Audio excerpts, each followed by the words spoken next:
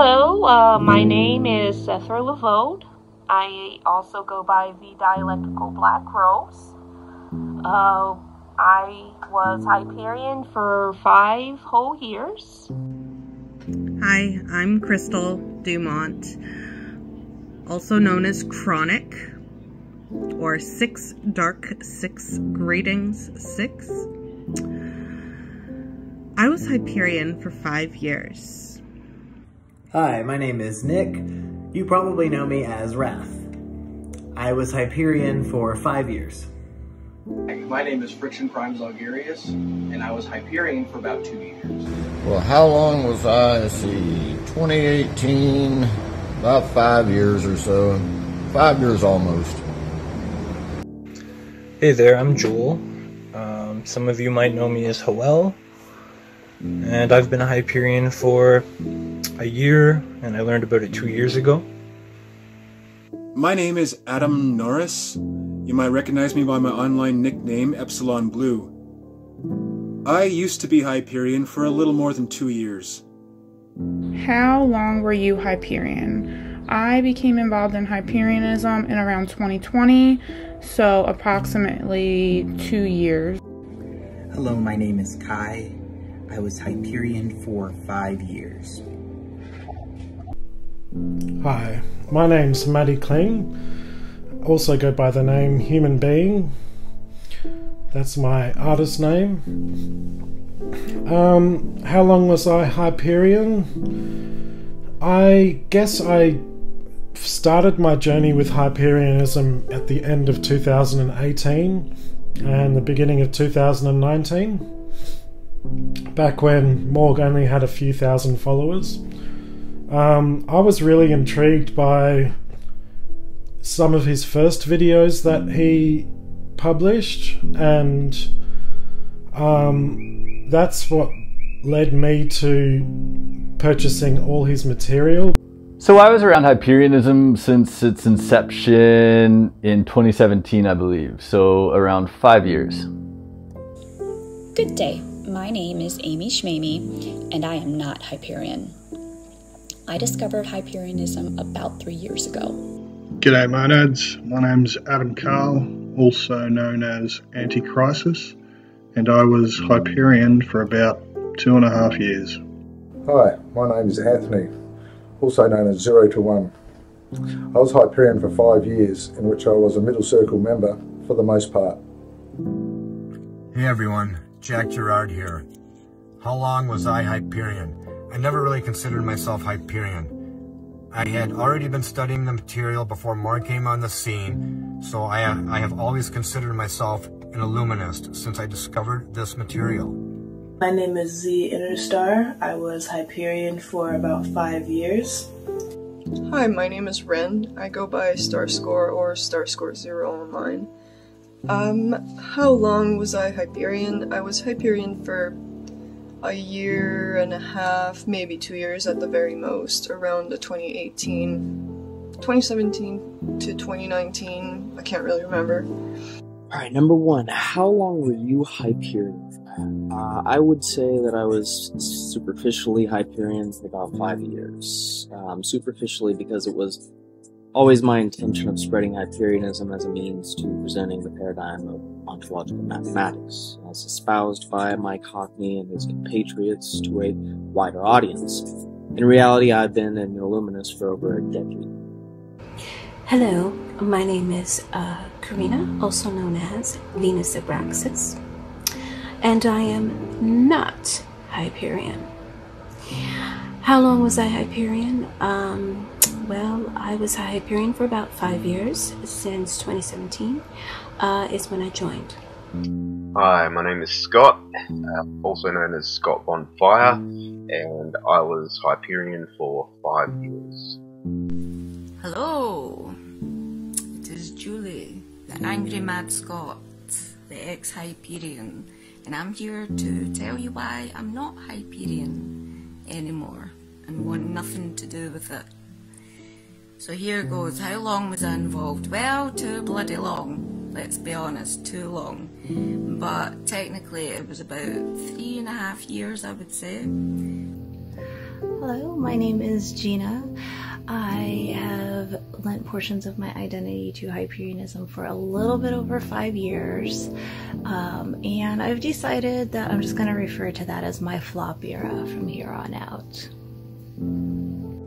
My name is Christina, and I was Hyperion for 5.5 years, although it wasn't called that back then. It started when I read book 0 in February of 2017, and there was a letter in the book that directed me to a website called the Order of One. Through this website, I went through trial, which some of you who've been around for a while might remember. And after 6 months, Corey invited me to join the Order, which I suppose you can think of as their inner circle.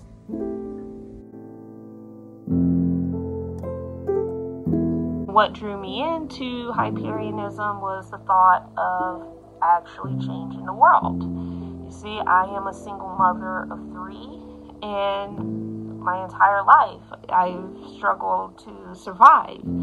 So I like the idea of changing the world and for everyone so we don't have to slave away. What drew me in was the Is God the Devil video. I had a crush on Morg back when they were on the AMC show. And I had liked their page back then and didn't think anything of them ever since until that video.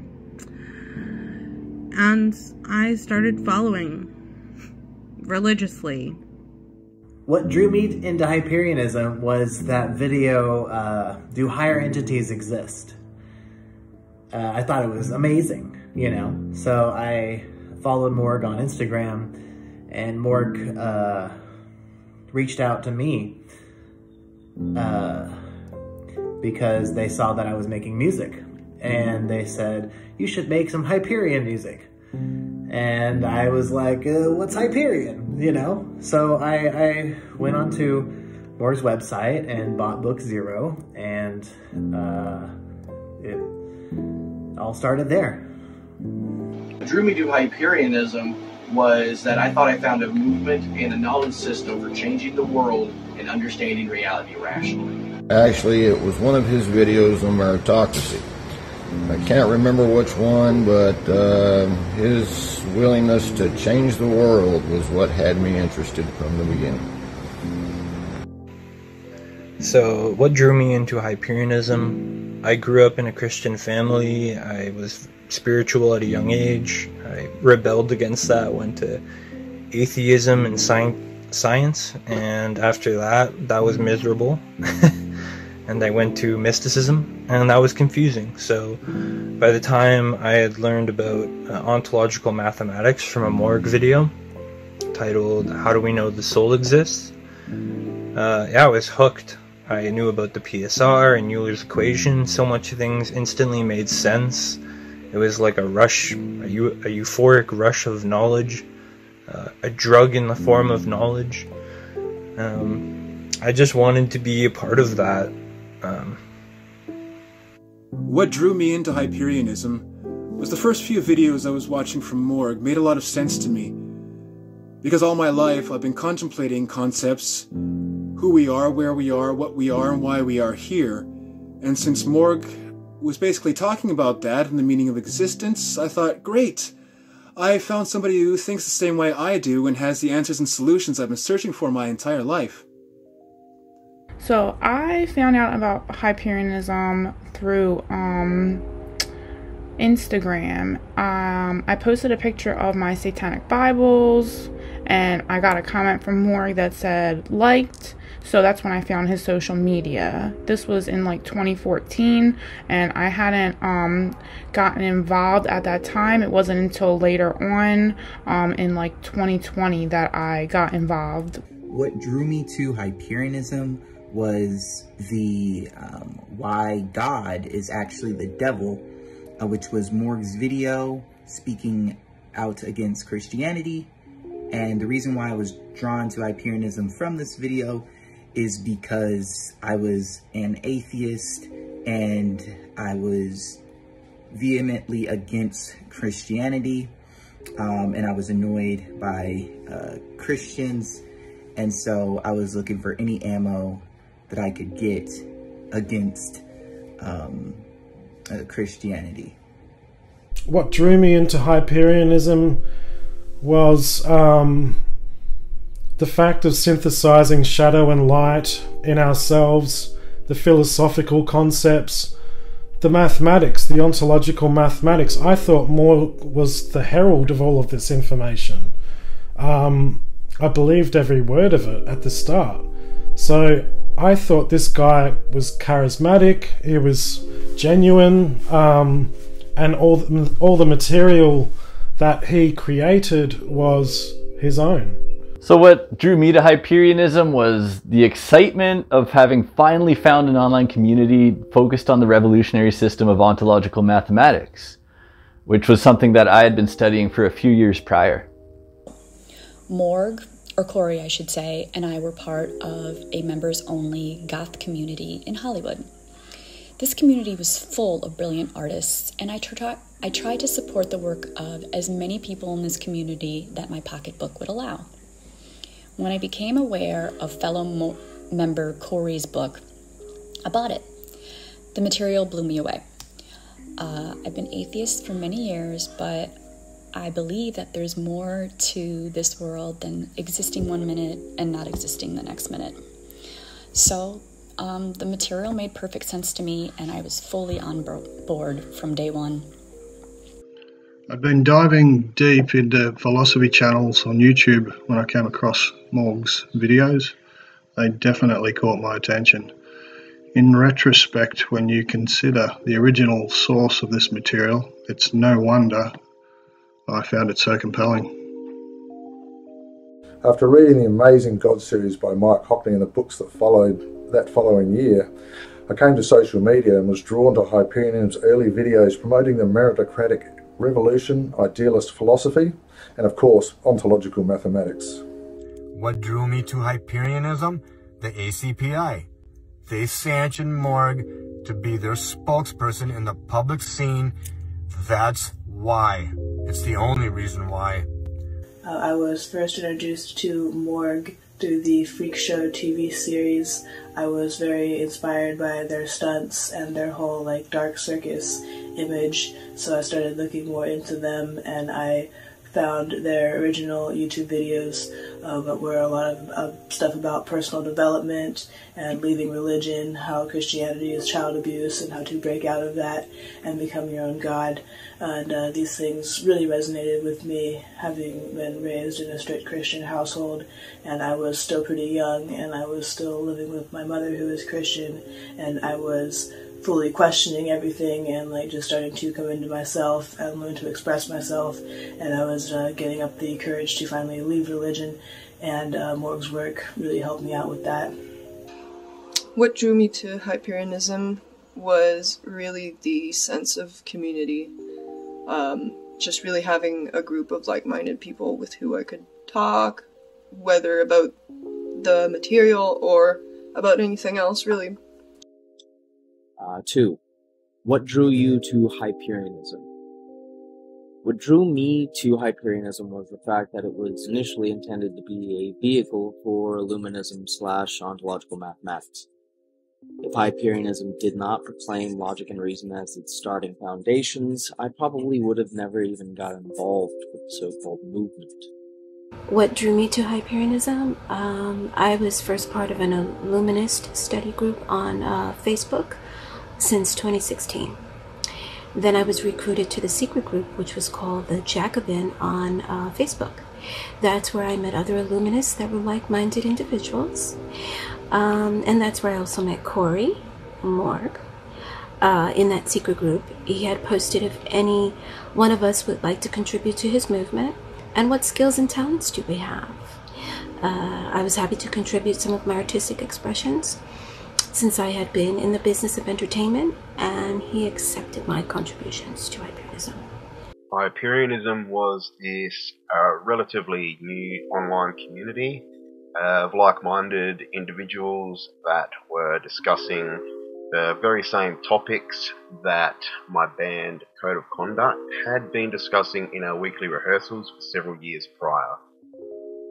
We were discussing the New World Order, meritocracy, ontological mathematics, among other things. It was all material from the inspiring works of Mike Hockney and the other writers of the PI.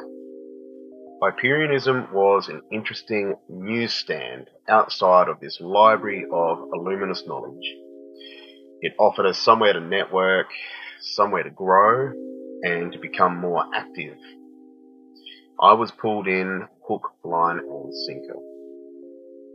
What drew me to it was purely because as soon as I saw Morg on Instagram, which was in about 2018, I instantly recognised the PI material.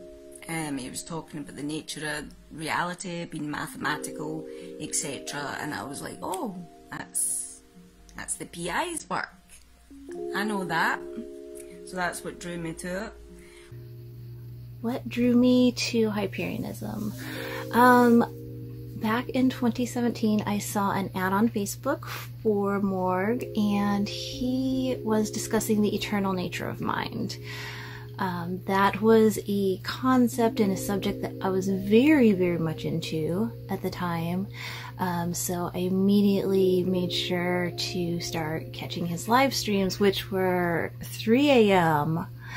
on Instagram. So that was also the only way you could get his book at that time, was to stay up until 3 a.m. and then wait for this little tiny 1 hour window so that you could get this information that you just weren't going to find anywhere else.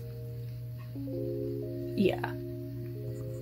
What drew me to Hyperianism was the section of Book 0 called The Dark Secret, which covered topics like the infinite and eternal mind, deconstructing reality, and energy and matter.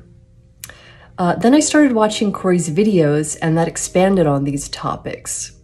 Those videos are very different from the videos they've been creating lately and the live streams they've done in the past few years.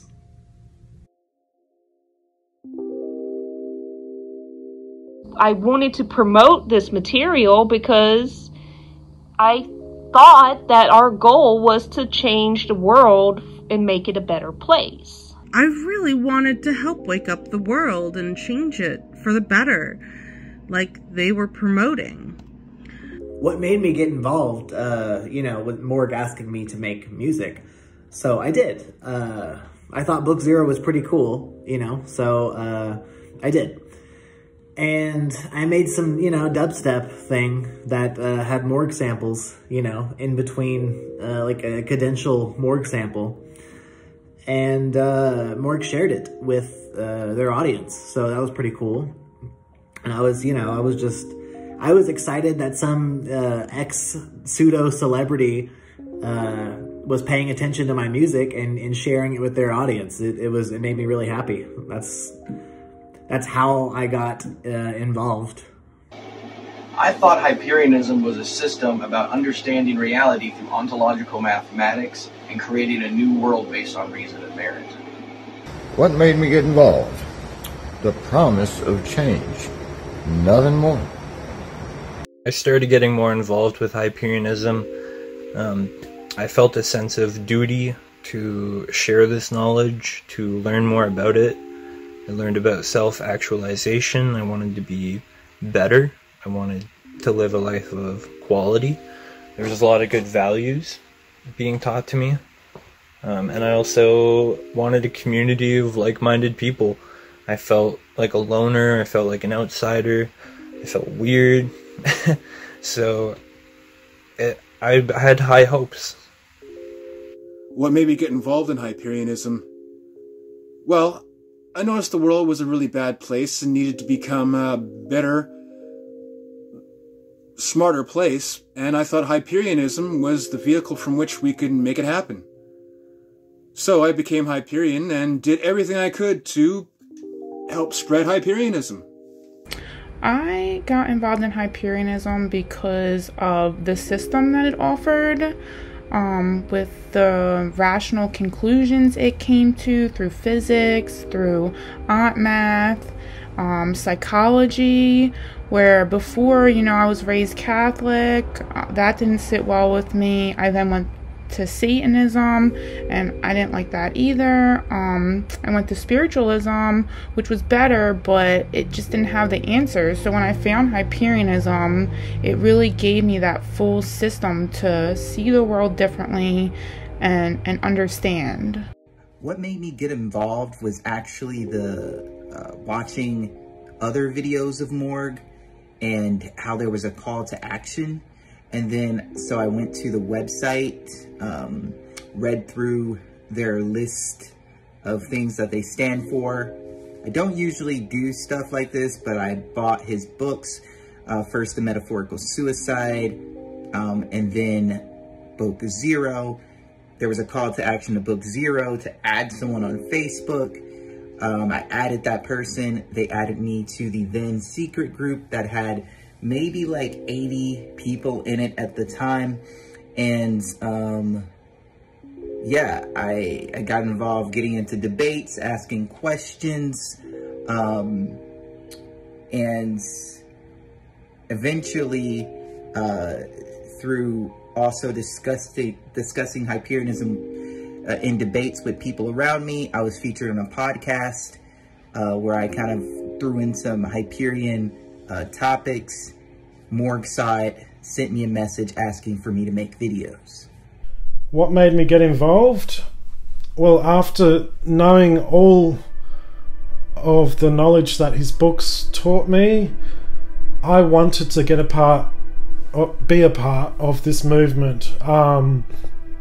And I wanted to see it worldwide. I guess I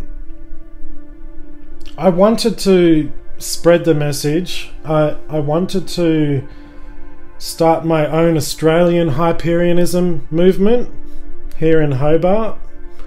And so I created an Australian Hyperianism page, and I came up with the idea for Hyperfest, which would be a festival to bring all Hyperians together, to then turn it into a meritocratical movement, if that makes sense. I had all these ideas and I wanted to be a part of it. So I got involved because I didn't just want to be a passive learner, like just soaking up information on my own. I wanted to get active. I wanted to interact with intelligent people who understood the system of Aunt Math, or at least were trying to understand it. I met with Corey several times to discuss how we could help the movement utilizing my strengths. I originally got involved via the Outer Circle Facebook page, and by about mid-2020 I was posting and interacting a lot. The following year, in April 21, I took the Middle Circle test and got accepted. From that point on, I was immersed. I felt like I'd come home to my long-lost family. Someone who is introverted and kind of weird like me, the whole Hyperion culture thing wasn't just cool and dark, but also had the whole underlying rational, mathematical, philosophical allure. It was very appealing, but the appeal was also the community and what I would call the illusion of unity. I believed Hyperianism was a true meritocratic movement. I believed I could assist promoting, educating, and as well as defending the God series subject matter that Hyperianism was built from. What made me get involved? The ACPI's message of freeing humanity from the yoke of the old world order and Abrahamism. What's not to like about that? You talk about freeing humanity. Morg's not doing that.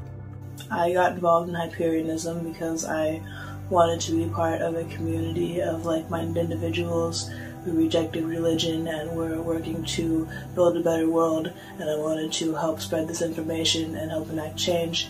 I was also a huge fan of Morg, and I wanted to get their attention, so I started heavily promoting Morg and also creating a lot of my own Hyperion content. So what made me get involved?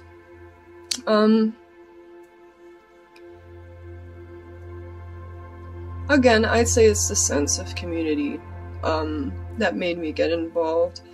My goal when I joined Hyperion groups, when I started adding people that identified as Hyperion, and when I started identifying as Hyperion, my goal was really to strengthen that sense of community, to just be a member, basically. Just be a member of the community. And, yeah. 3. What made you get involved? What made me get involved was my aim of spreading the good news of ontological mathematics. Since Hyperianism was meant to be a vehicle for spreading ontological mathematics, I figured getting involved would be the best way of achieving my aim, spreading ontological mathematics far and wide to as large an audience as possible. What made me get involved was watching his videos, topics about reincarnation, higher entities.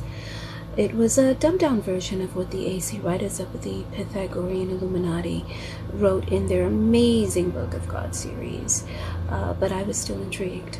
I was able to use my Sex for Salvation ideas in those short vids when promoting his book, Path of Shadow, with the love and sex theme of his book. Again, this was all original content of the Illuminist books from the Pythagorean Illuminati. It was just watered down in Morg's version of his books.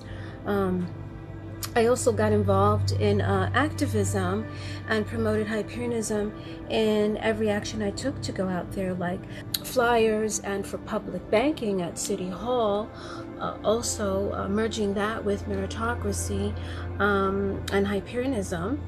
Anti-Trump protests, also bringing in the meritocracy with that, and so on, even putting the Hyperion flyers inside and outside of any Catholic church I could find, near me, placing flyers about Hyperianism in New York City libraries.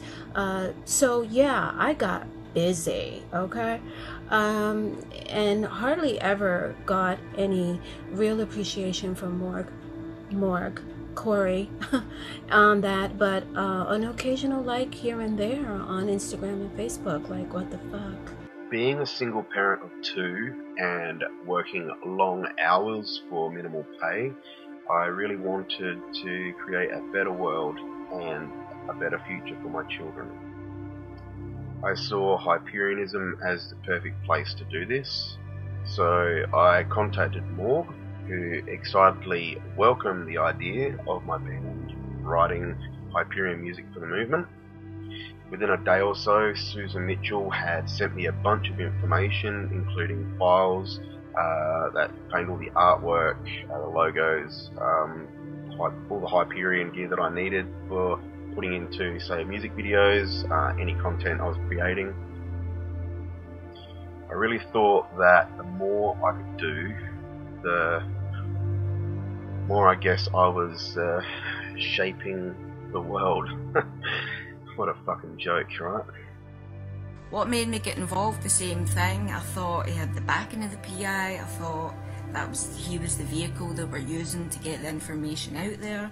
And although I didn't particularly like him or his vibe or aesthetic or whatever, it was a bit dark and depressing for me. I didn't think it was maybe the best way to do things.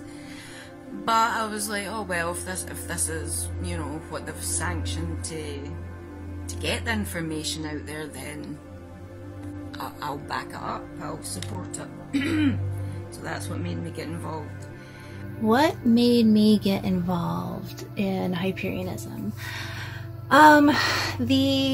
The concept of positive liberty and meritocracy, the tenets of meritocracy, uniting the working class. Of course, the ontological mathematics at the heart of it.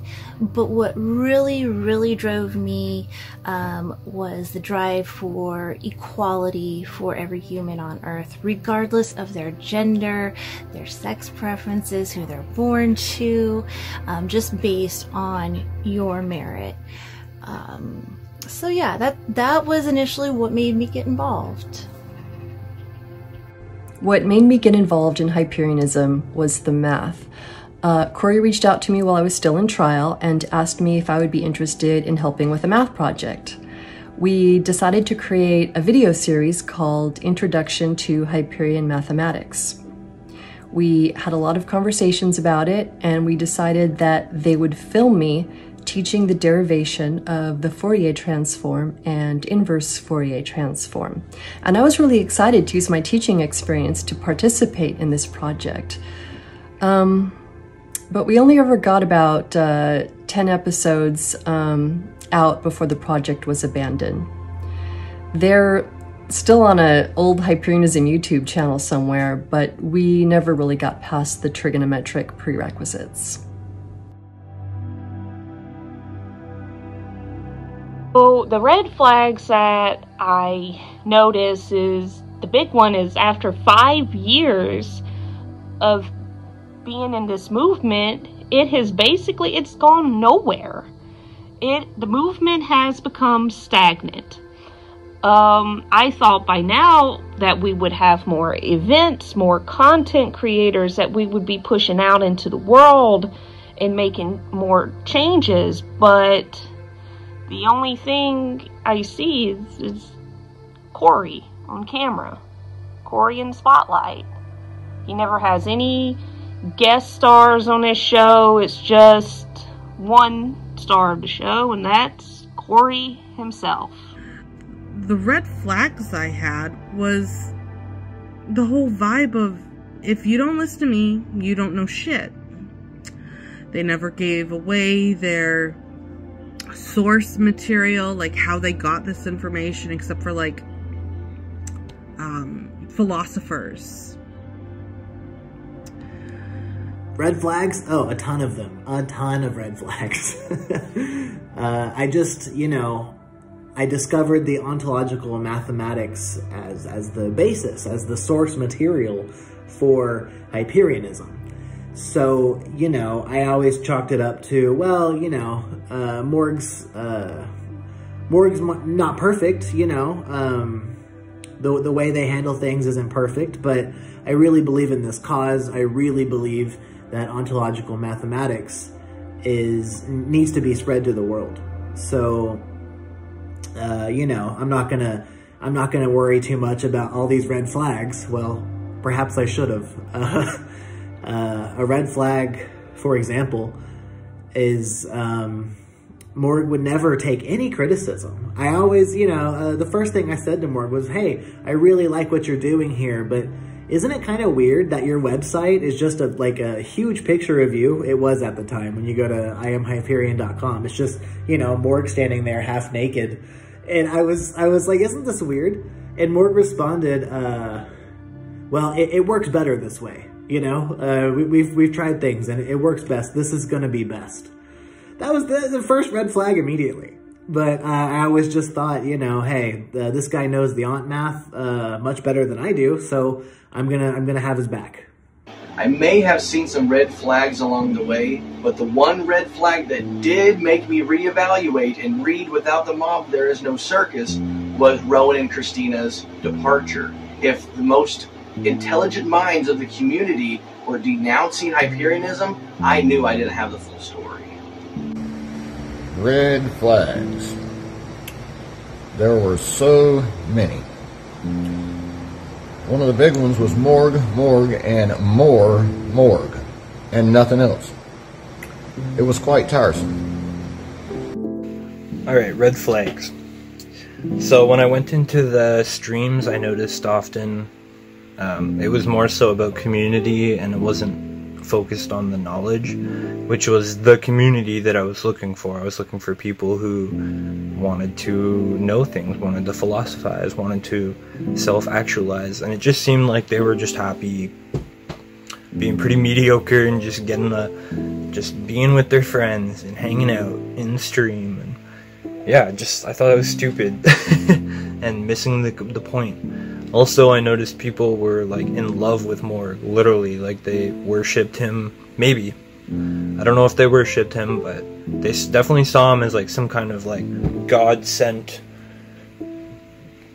humanity's gift. I don't know, some kind of messiah. And I almost I don't know, I don't want to project or anything, but it just seemed like he almost, that's what he felt like for a while. Yeah, I just noticed a lot of followers were just like not what I expected. Well, in my 2 years in Hyperianism, I noticed that way too many people were leaving Hyperianism with horror stories behind them, so after a while it just kept adding up and adding up. All these little clues, it's like, wait a minute, that doesn't sound right, maybe something's going on here.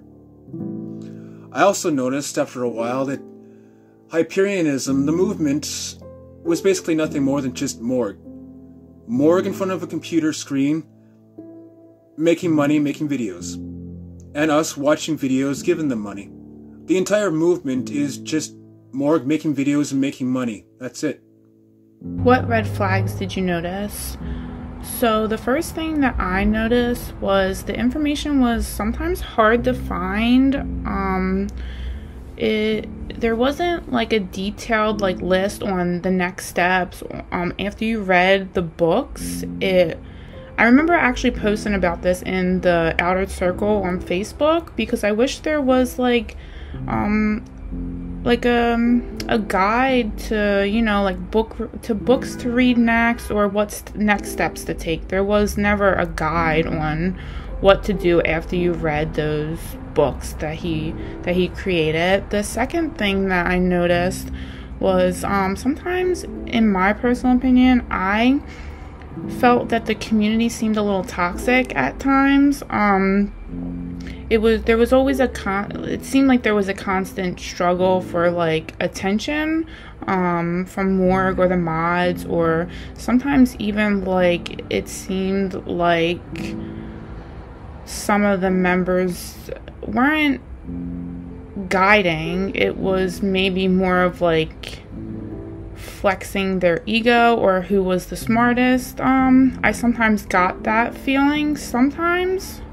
The next thing I noticed is like the book readings. I loved the book readings. They were great. When they first came out, I remember that they were 2 hours long. But over time, like his videos became longer with super chats and waiting in the chat and hanging out in the chat, where it seemed like it just got diluted. The number one red flag that I noticed right off the bat is that no one would ever debate with you in the groups. People felt, when I spoke to Hyperians, the vast majority in the groups were completely clueless to how to respond to my questions, save for a select few who were moderators who I would debate with, and they're the ones that exposed me to a lot of the literature from the Pythagorean Illuminists and the Armageddon Conspiracy website. So a red flag was, you know, no one wants to debate with you. Instead of debating with you, they'll just send you a book link. And there was only a few people who would be able to debate with you and be able to actually bring up the topics and explain them thoroughly. And those were mods who were more Illuminist than Hyperion. Another red flag was that when I joined, there was a alternative scene or like subculture scene, I don't know what it's called, but like goth alternative scene, and I had never been goth or alternative. I was just a hipster nerd, atheist hipster nerd, and so like but I've never been someone to judge a book by its cover, and my general exposure to Morg was through the videos, and I did started reading the series shortly after joining the group, so which is another red flag. Another red flag was that all of the true knowledge, all of the information of what exactly Morg is talking about, that was found in outside material. So that's another red flag. Everything about ontological mathematics and all the perspectives on certain issues that Hyperianism talks about and what Morg talks about in the video, all of that was found in outside material. Morg's books did not include any of the information about ontological mathematics or the true nature of reality, other than the very basic that, you know, reality is mathematical. How, why, and anything like that was an outside material, and that should have been a red flag for me. What red flags did I notice, if any? One major one was I wanted to be a part of the moderators of the middle circle, and I had been in talks with Susan Mitchell, and I really wanted to take the test and enact this Hyperfest idea that I had as a stepping stone to turning it into a movement. But the major red flag that I had was one day in the Outer Circle Facebook page, I made a post and I said, can we please not call it the Cult of Reason? Can we call it the Movement of Reason? That would change the whole direction of the way this all goes. Instantly I got banned. That was a major red flag for me. And all my ideas were shut down, and I realised this wasn't about the movement at all. It was just about Morg. There were a lot of red flags over the years, and I basically just suppressed them. The main one being that, like, with our content creation that we were creating for the Hyperion source, it was always being steered away from the explicit mention of the authors who discovered the system of knowledge that Hyperionism was built on. So I was constantly being urged not to quote from the wrong books for fear of deplatforming and all that. Basically, we had to water our message down like so badly that it was lost to Morg's own personal issues, which themselves took front and center of the movement. Another red flag was that Hyperionism, it didn't speak to the working class at all. It was more about saving oppressed minorities who didn't even ask for Morg's help to begin with. I noticed just a few months in that some Hyperions were aggressive and borderline bullies when it came to spreading the word of Hyperionism.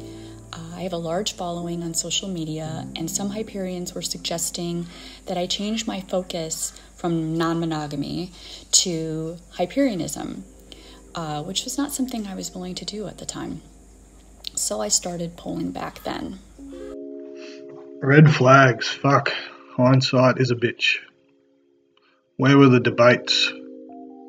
Where was the Ubermensch Hyperion dismantling Christians and scientists alike with their superior reason and critical thinking skills? Where were the interviews? Why did the Hyperion source turn on the super chats? Weren't they getting paid by Corey? 5 years of videos and live streams, and where was the actual progress? Remember the Hyperion movies that they took down? Remember the outro to the second movie? It was a voiceover with a hardcore reference to Morg and his rise to watcher status within the ranks of a secret society. Again, in retrospect, I understand why they removed these movies from the Hyperion source website. The explanation was they're outdated. Outdated my ass. Then finally, when the two best moderators up and left, I switched straight into what the fuck mode. That's when I started to dig and read. Rabbit hole indeed. Where do I start? 3 main points. 1, the lack of defending meritocratic values, the philosophical foundations, ontological mathematics was practically non-existent right from the beginning. Any defence was held in contempt. Many written complaints, both direct and public, were ignored or just dampened down. At one point, Corey himself created the secret TRT anti-troll group, in which encouraged a positive anti-troll. It was anything but. In fact, Corey's suggestion was to encourage promoting more Morg content rather than tackle the issues head-on. It didn't last long, of course. It had no impact whatsoever. 2, the lack of real-world boost-to-the-ground activism became apparent next.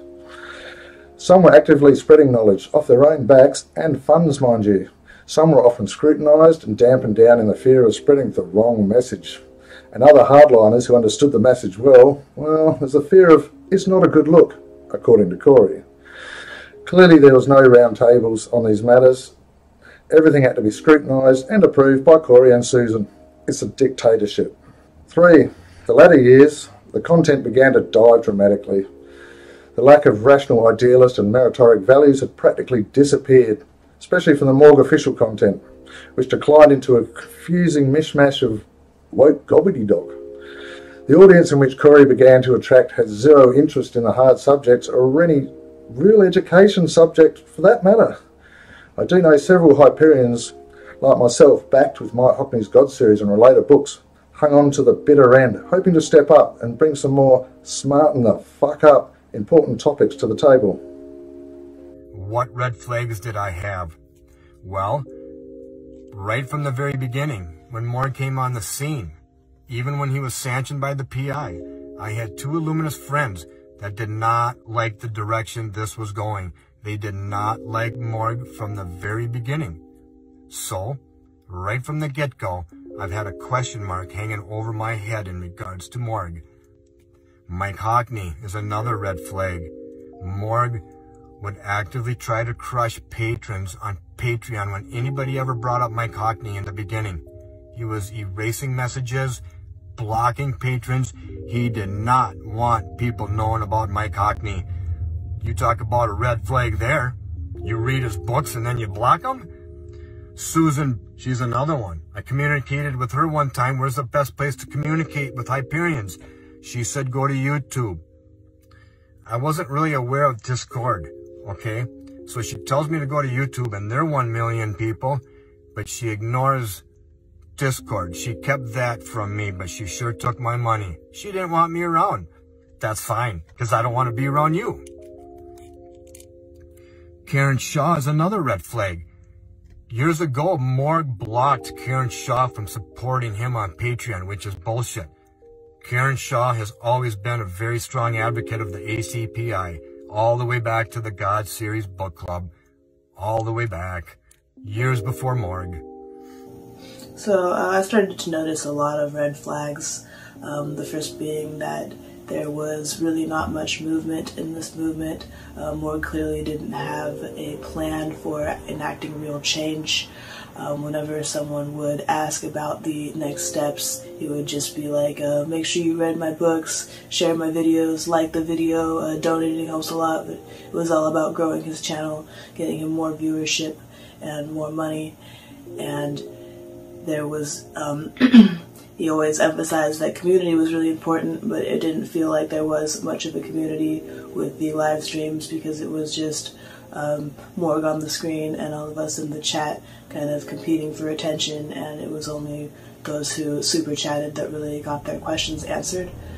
And then also during the lockdown, Morg was getting a lot of requests for book recommendations, and instead of giving solid recommendations and letting people go sit with the material on our own, he decided to start the book reading live streams where he would read the book to us and give his own interpretation. These streams often contained very little of the actual book and just a lot of Morg going off on tangents and making sure to tie everything into his system and emphasizing where authors are wrong. And there was no debates, there was never anybody else on the channel. It was all, I'm Morg and I know the answer to existence, and here's where you're wrong and here's where you're wrong. What red flags did I notice, if any? I'd say the main red flag was just... Actually, I'd say there was 2. The first red flag was how difficult it was to get into, like, the middle circle, like the inner circle and all these things. Like, it was really... Like, I never really personally got a chance, even though I read a lot of the material books. Like, I remember, can't remember exactly which group or which circle, but it was required to have read the books by Morg. And I thought that was weird also, because the books by Morg are 100% inspired by ontological maths and the God series and all all its predecessors, really. So it was always weird to me how like, the source material was never really, having been to university and having to, like, always write down my sources when doing papers, it was kind of weird to me that sources were never mentioned. So that was a red flag. And yeah, I'd say the last red flag would be, just Morg being the face of a movement that was supposed to be promoting, like, individuality and what the individual can bring to the plate, can bring to the table. So yeah, it was weird to me that it was a singular person that was kind of celebrated versus kind of everyone. I mean, for sure, there's always going to be, like, leading figures within a movement, but it's just weird to me that it was one. And then finding out that the other leading faces, basically the mods, were not paid was probably the last thing that made me just go, yeah, that's just not right. For what red flags did you notice, if any? Well, Morg or Corey, however the fuck you pronounce it, was the biggest red flag to start with. This was the supposed face of the Hyperion movement, so-called. A former freak on a freak show who somehow managed to gain sanction from the AC/PI, created a front organization for the spread of ontological mathematics. Another red flag was the production of Morg's work on ontological mathematics, his book, which was sophomoric in comparison to the God series and Truth series. First red flag was a certain someone I was meeting up with for activism and meetups who seemed to be strangely obsessed with Corey, like a fan. This person should have only been concerned with the knowledge system we were promoting. I mean, that was the real reason why I was doing all of this. And I understood this person needed a push to do these things with me, and so I did give her a push and inspired her. But the interest seemed to be more focused on Morg's hair. But she wasn't the only one that I had noticed. Many in this so-called movement were like that, and that was starting to turn me off because Corey never called it out. And I think his narcissism was attracting all other types of narcs into his cult. They were so delusional with the mythos. The whole point of the mythos was to direct them to the logos. And when one gets to finally understand logic and reason, they would become more consciously aware. But that didn't seem to be the case. The interest was more about his appearance and how majestic as fuck he appeared. Yeah, celeb worship cringe indeed. Another red flag was the super chats on his YouTube live feed. Many were competing with others and trying to upstage each other with higher donations for validation and a pat on the back. And also, your question would never be answered unless you gave him money on the super chats. So I also noticed on YouTube live with Corey that when I asked him about remembering past lives and or telepathy, he would say only highly evolved beings could do this, as if to say only his chosen ones, or maybe only he, could access those things and not anyone else. And if anyone else said that they could, they are probably fake or charlatans. Yeah, he went there. He said that. Red flags. Damn, there's so many that after a while you couldn't even dodge them anymore. We basically had to suppress them, which is a bit of a red flag in itself, right? There was a lot of bullying, and I had quite a few people reach out to me due to the bullying and mistreatment. Some of it being, open, public, and some of it sort of, I guess, behind closed doors, private messages and everything like that. A high percentage of the complaints I heard were actually about one of the mods that are still active. So you're best to be mindful of who you trust. So, regarding red flags, so one of the biggest ones for me, and possibly I'm not the only one that had to deal with this, I was a Hyperion musician, not just in my band, but I also created a whole new identity, which I completely lent to Hyperionism. I became Scott Bonfire. All of my music was now Hyperion. So I thought, anyway. Over the years to come, I would receive several messages that were almost like warnings, kind of hidden behind kind words. I was advised that my lyrical content needed to be toned down a touch. Like what the fuck? Like, seriously? You want to censor me? Like, fucking censorship. Like, seriously. I actively protested the censorship of Morg and Hyperionism on social media on many occasions. Yet, this guy needs to be censored. Like, fuck off. So the main songs of mine that received the calm your fucking shit censorship warnings were part of the awesome Hail New Terror compilation project that Wrath put together. Musicians came together to spread the word of the movement. It was fucking fire. Like, we had so much fun. It was awesome. Like, more than I can explain. Yet, I had to chill the fuck out with my overthrowing the old world order content. When the fuck did Hyperionism give up the fight for a new world order? Like, serious, can you tell me that? Because, fuck me. I guess I should have seen the promise of a meritocratic future being dissolved into this hyper shit dictatorship hidden behind a white lighter coffee club that was forming right in front of my eyes. You should do some hyper chats. Please submit your content for censoring here. Like, so many red flags.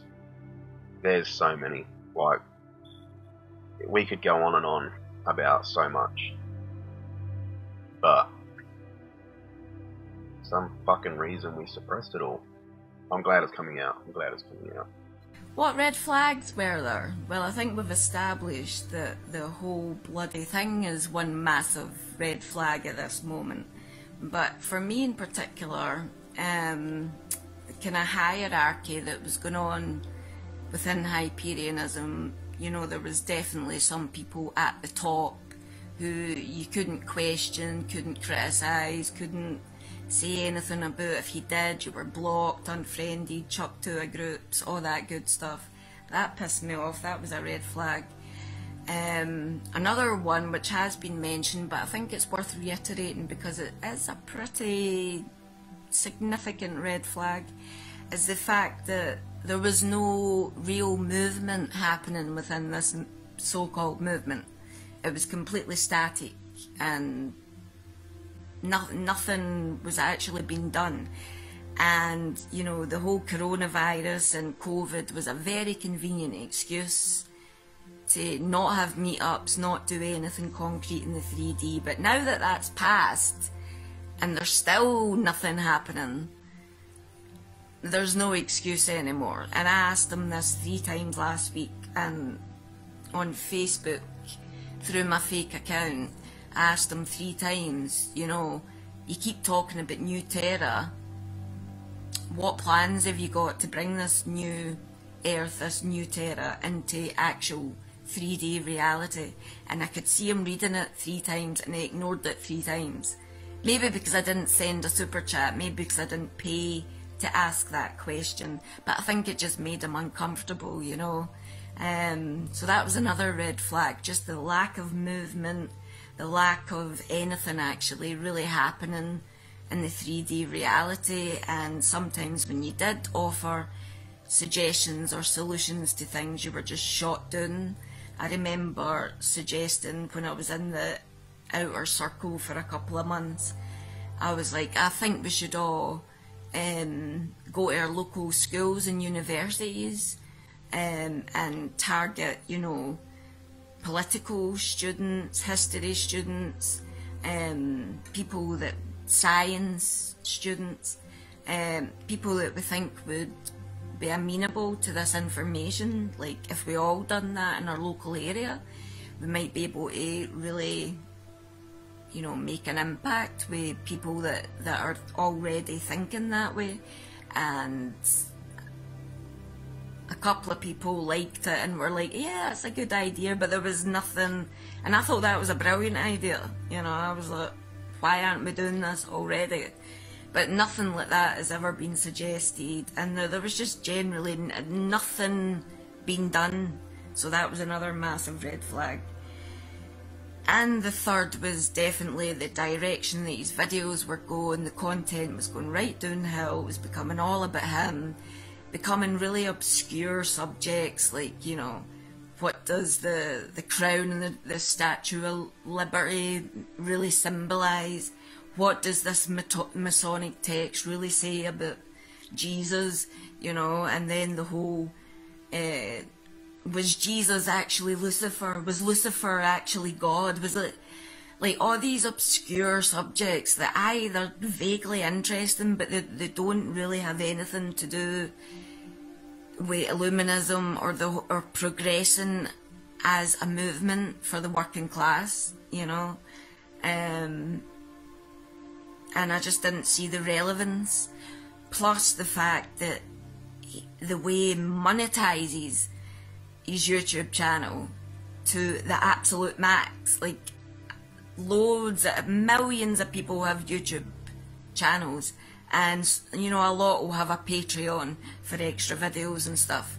But I have never ever watched another YouTube creator that does lives and has, you know, has so many ways of collecting money in one stream. You know, super chats, stars, loyalty badges, going up to different tiers. Like, it's insane. And it's like he's literally sitting there like a flipping slot machine in Las Vegas, just collecting money for all these people that are addicted to him, and they keep flinging money at him, hoping that they're going to get a 777 and all their fruits in a row so that he'll give them a shout out, change the colour, woo, put a blue background on, or write their name on the board, you know? It's like, if your life is so sad and empty that getting a shout out or a validation for that prick is the highlight of your week, you really need to evaluate what you're doing with your life. You know what I mean? The guy is doing nothing but sitting there collecting money.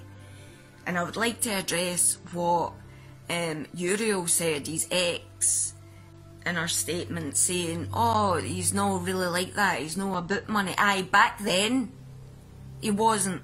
He was altruistic back then, he had good intentions back then. The PI approved of them back then, when you were shagging him, but not since. He has completely morphed into this totally narcissistic character, in love with himself, in love with his own reflection, and all he cares about now is collecting as much money as possible, and that's it, you know?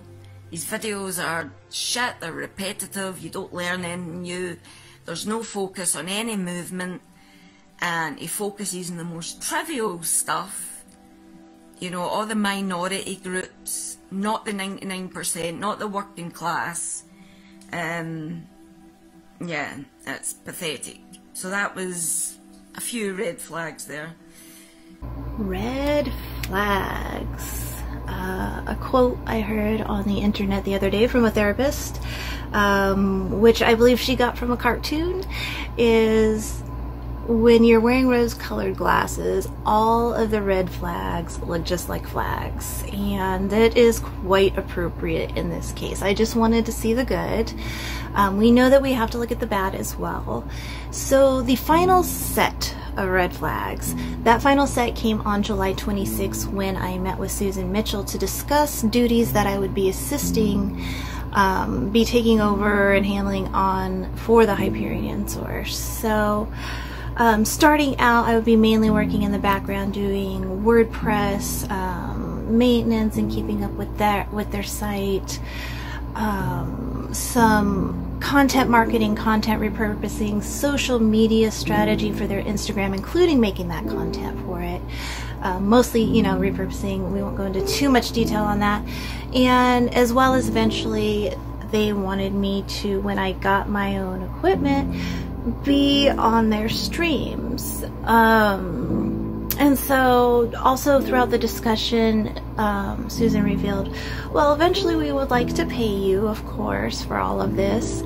But the channel doesn't make very much, so, don't expect too much. And I wasn't too bothered by that, because at that time I thought that this was my only avenue to assist and spread Aunt Math and spread meritocracy, which also, by the way, when I said the word meritocracy, Susan Mitchell's like, we're using the word teleocracy now. So yeah, it was just like, what? Okay. I guess you can use that word. It's kind of strange, but anyway, I get off the line, and it hit me that Morg was not providing for his team of marketers, because Morg is a social media influencer. Typically, the people doing these tasks for him, marketing his content, driving people to the website to buy merchandise and whatnot, typically you would pay those people something for their time, not just promising them a new world order and pocketing the money. So it was at that time I found out how pathetically little Morg contributed as a leader to people that I thought were, in the inner circle type people. So it was a big fucking eye opener. There were a lot of red flags that I've been ignoring over the years that I've buried in my subconscious, and I started pulling them out one by one while I was reading the new Sinclair book, and it was painful. Hyperianism had become such a huge part of my identity that I didn't want to think about them, but I'd like to share two of them. The first red flag was that we suddenly stopped having order meetings. They were held on Monday nights, but once Corey started live streaming on Mondays, they said they were too busy, so we no longer had weekly order meetings. But Susan and Corey were meeting privately. The next red flag was about the Aunt Math series. I wrote the first few scripts and gave them to Susan to edit, and then I recorded the audio. When I gave her the fourth script, she told me, "Oh, we're not doing it on that." She had already written it. She took over the writing, and I just did the audio. I came to her repeatedly to tell her how uncomfortable it made me that we were deceiving people about me being the one teaching it. I was reading the comments on those videos, and it was obvious that people thought I was writing the scripts. But over and over again, she kept telling me, "Oh, don't worry about it, it's fine, it's fine." But it wasn't fine, and it worried me all the time, but I kept my mouth shut.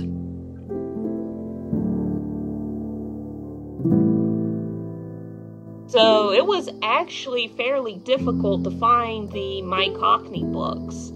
I had even reached out to Corey at one time and asked him for more information about the mathematics and how to expand my Hyperion knowledge. And the only thing Corey did was redirect me back to Corey's website.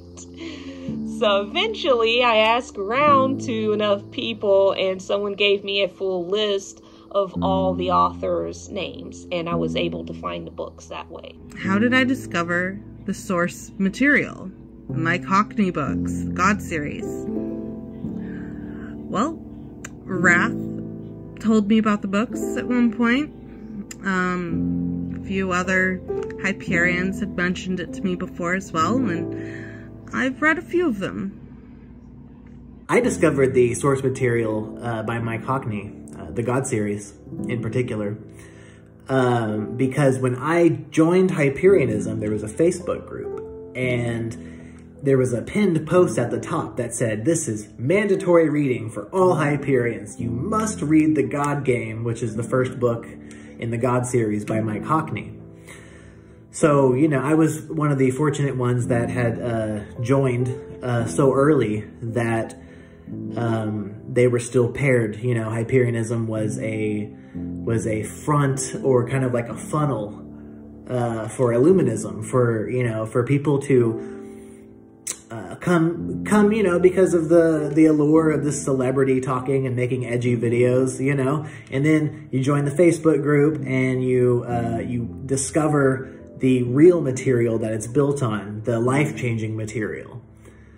I was one of the fortunate few who got to experience that version of Hyperianism. In a casual mention on Facebook, my partner found a recommendation for Jack Tanner's Lucid Waking, which ended up leading us to Mike Hockney's God Game. I discovered the AC material in about 2009. I was a moderator in IRC, and somebody posted a link to the site, and I was hooked. I was going there quite a bit before I ever knew about Morg. I have to say that I'm quite disappointed in what Morg has done. So, Mike Hockney. So on Facebook, one of the Hyperion moderators actually posted a quote from Mike Hockney, and I was like, cool, like, wow, that's genius. Oh my god. And I had to dig pretty heavily to find out, okay, this isn't even a real person. I was like, okay. A luminous ghostwriter, what the hell? Oh my god. Morg never indicated that this was part of the truth to what was going on, or the source, I mean, of his movement. And yeah, I was just blown away just how, like, I was like, okay, everything Morg had done in his books was derived from Mike Hockney, and later I learned about Dr. Thomas Stark, and yeah, that was just crazy. I was like, wow. And then I still noticed people were like, Morg is my favorite philosopher, and I was like, well, I just had no words. How did I discover the source material from Mike Hockney? Well, it wasn't easy to catch because it's only in one of his many videos. At the end, there was a black screen that said, if you want to know more about this, you can read the God series, the 32 books from Mike Hockney. Also, two people who are now ex-Hyperian, Rowan James and Wrath, also told me directly, we highly recommend reading the God series from Mike Hockney. How did you discover the source material? So I discovered the source material through other members of the community. I know Wrath mentioned it to me, and a few other members had mentioned some other titles.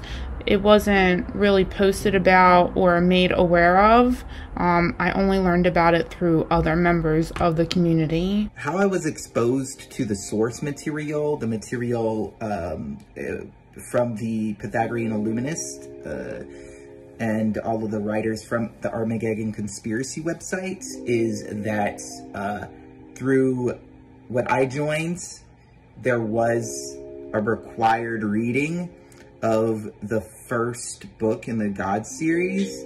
I do remember it linked to some of Morg's initial content that I read, that I had watched, and through debating the moderators in the group and them linking me the books.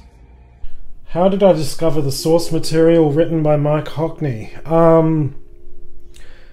It was a few people inside the movement who shared some Mike Hockney books with me, and through WhatsApp and a few other places, and I got reading them, and that's where I discovered that this material, especially ontological mathematics, is far older than just Morg. And that's what got me into the God Game. It got me into Dr. Thomas Stark. I now almost have the whole collection of the Pythagorean Illuminati books in my bookcase. I discovered Hockney in the associated AC website, the Armageddon Conspiracy, back in 2014. After reading that first article, I was like, it was a nuke went off inside my mind. Like, I had finally found what I had been looking for years. In the earlier days, there was a lot of discussion of other material, particularly the God series. So I bought the God Game and read it, and it was clear to me that Corey's book was basically just a dumbed-down version of Hockney's and other people's material. However, at the time, I thought he had the blessing of the AC to use their content in this way, but I see now that I was wrong. I first bought the Kindle version of the God Game by Mike Hockney a couple of years ago. God series was a hot topic in the Outer Circle group. Awesome book. It literally blew my mind. Corey's books are like the kindergarten version of this book. Also found the AC website around the same time. At that point, I had an understanding of where the foundation of Hyperianism had come from. I discovered the original source material at the Armageddon Conspiracy website back in 2011. Then I read The God Game by Mike Hockney. Wow. By the end of the first chapter, I knew this is it. This is where it's at. No bullshit, no Hootie and the Blowfish. That couldn't be clearer in my mind. If you haven't already, I recommend at least read the first chapter. If you're not on the edge of your seat engrossed with excitement, there's something wrong with you. How did I discover the source material in Mike Hockney? I was at work one day having a discussion with a co-worker, and he made the comment that the world is ruled by elite families. That intrigued me. I went home that evening, I Googled elite families, and the first thing that came up were my two favorite words that I always fail to combine, Armageddon Conspiracy. I knew before I even clicked on it that I had discovered something of great significance. You talk about being correct with my intuition. I was part of the Outer Circle Facebook group, and I saw posts about the God series and the Truth series here and there, but I never really took the time to look into them until later on when Morg did a book reading live stream where he read a little bit of the PI's work and kind of talked about them. So after that stream, I started looking into the PI, and I found the AC website, and I read the God Game, and I started to realize that Morg's work was just a dumbed-down version of this work. And around the start of 2021, I began to feel like I had completely outgrown Morg's channel. I had been watching almost every live stream twice a week for almost a year, and I rarely learned anything new. It was all just Morg making the same points through different books and different trends, spending way too much time in the chat, often hours before he would even start the topic. He would demand a certain number of likes before starting the topic, and it all just felt really fake, and like he had become out of touch with the community and was really just trying to pander to new people. So I stopped watching Morg's channel and started really studying the God series books and was working on my own self-actualization. At this point, I did still consider myself a Hyperion, and I was unfortunately still giving money to Morg's Patreon and YouTube membership because he had really helped me, and I felt like he could still help new people come to find this information, and I thought that he had the support of the PI. How did I discover the source material written by Mike Hockney? I was actually one of the lucky ones. I discovered the God series by Mike Hockney back in 2013 or 2014. I can't quite remember.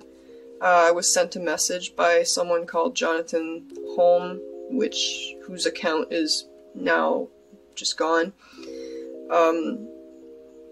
He sent me a message saying I should check out the Armageddon Conspiracy website and the God series books, and I did, and it was amazing. 5. How did you discover the source material written by Mike Hockney? While still studying history at UCLA, I was doing some independent research on the Illuminati. To my surprise, I came across the AC website and ultimately bought all of the God series by Mike Hockney on Amazon for Kindle. I have since read practically everything I can get my hands on from Mike Hockney and his, fellow authors. How did I discover the source material written by Mike Hockney? I discovered the material from the Luminous study groups in 2016 when I was recruited by Nox Pardonatus. From there, I read the God series, The God Game by Mike Hockney. It was a chock full of knowledge, unlike anything I had ever imagined, since this type of knowledge was never taught in schools. Far much more in depth than Corey ever could have. So, there you go. All these writers are the original content from which Corey had plagiarized. The source material is how I learned more about Pythagoras, Hegel, Leibniz, Nietzsche, Kant, and many others. And now I'm reading Without the Mob, There Is No Circus by David Sinclair, which exposes all the nasty plagiarizing scheme that Corey was up all along with other shocking details of their collaboration with Corey a few years ago. How did I discover the original material, source material by Mike Hockney? Well, that was back in early 2013. I had been having a lot of spontaneous astral projection experiences. It was happening every single night to me for months on end, which, you know, many people can spend years trying to astral project and they don't manage it once. This was happening to me. I was being blasted into space and all sorts, and it was mental. And it was obviously like a concern. I was like, what is happening here? Why is this happening to me? I'm not even trying. And so I just wanted to research about it, and I seen one of the articles on, when I done a Google search, I went far back. Oh, you never look at the first couple of pages. I think I went to page 9 because that's my favourite number. And one of their articles came up, and within 5 minutes of reading it, I knew I had stumbled across something totally life-changing, and it just blew my mind. I could not stop reading the whole site. I think I read it in 10 days. I had totally sleepless. That's all I done. I just read the whole site until it was finished. And my life's never been the same since, in a good way. So that's how I discovered the source material. How did I discover the source material written by Mike Hockney? It didn't take long. Many in the community were posting quotes from the God Game series, and myself, as an avid lifelong reader, it didn't take me too long to get through Morg's tiny little books. So once I found out there were more books, there was more information to consume, naturally I was quite excited to find that and began my journey at that time. So I would say maybe 6 or 7 months into being exposed to Hyperianism, so about mid-2018 or so. And I'm so glad that I did. I'm so glad that I did, because it made me realize that Hyperianism was just a tiny introduction to ontological mathematics, and a very, very tiny introduction to a meritocratic system. So there you have it. While I was preparing for the Intro to Hyperion Mathematics series, Corey told me there was a book they wanted me to read called The God Game by Mike Hockney. And as soon as I started reading about what existence is, which is at the very beginning of the book, it all seemed so obvious, and I really did feel like I was remembering. I was sitting on my bed, leaning over my iPad where I was reading it from, and I kept having to wipe my tears off the iPad. The experience was that intense.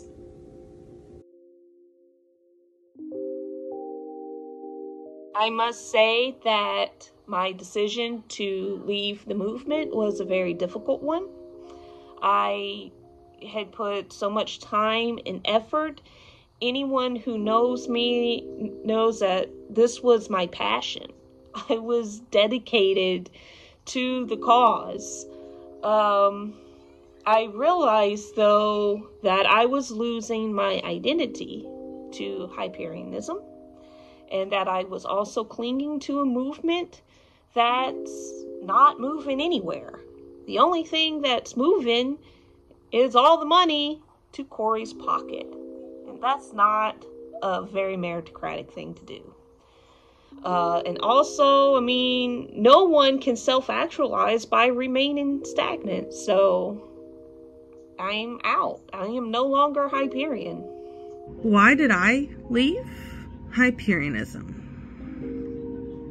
I left because Morg is plagiarizing other people's work.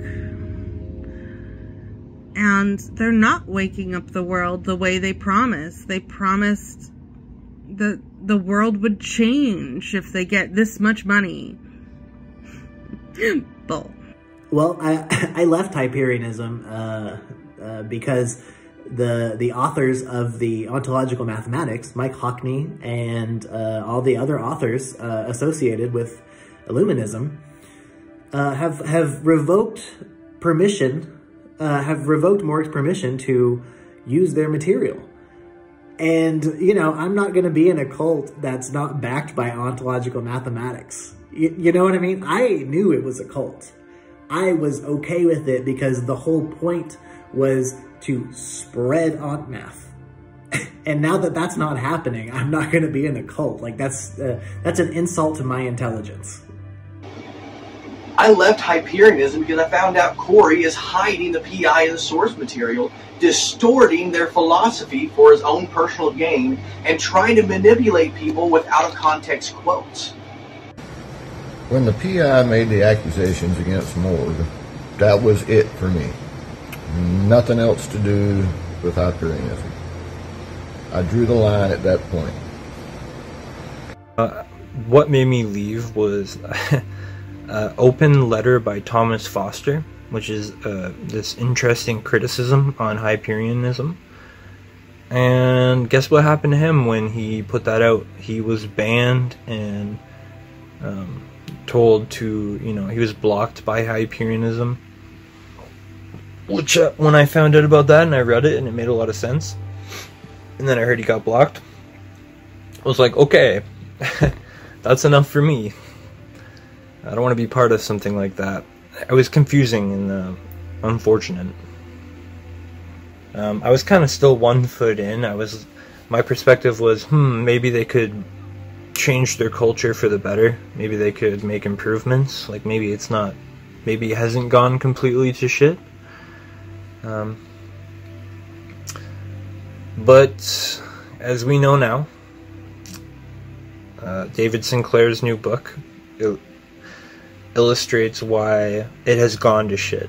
So now I'm completely out of the movement. I consider myself 100% Illuminist, which is the original movement that Morg actually was sanctioned by to be the public face of. So yeah, I got the hell out of there, and now we're trying to take that bastard Corey down. Why did I leave Hyperianism? Well, to make a long story short, Hyperianism has nothing left to offer me. Like I said, the entire movement just revolves around Morg and nothing else. I haven't learned anything new in Hyperianism for months now. I used to have a little notebook where I was taking notes in every single live stream, but over these past few months I haven't learned anything new.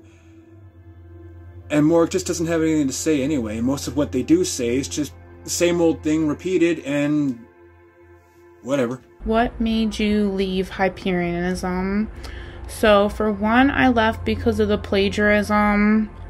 The second reason I left was because of Morg not addressing anyone's questions, not I mean, he made a statement, but it only addressed certain portions of the book. It's like he completely disregards any questions regarding this issue. For the loyal supporters who, you know, have been supporting his work for years, and it's just disregarded, that was like a really big thing for me.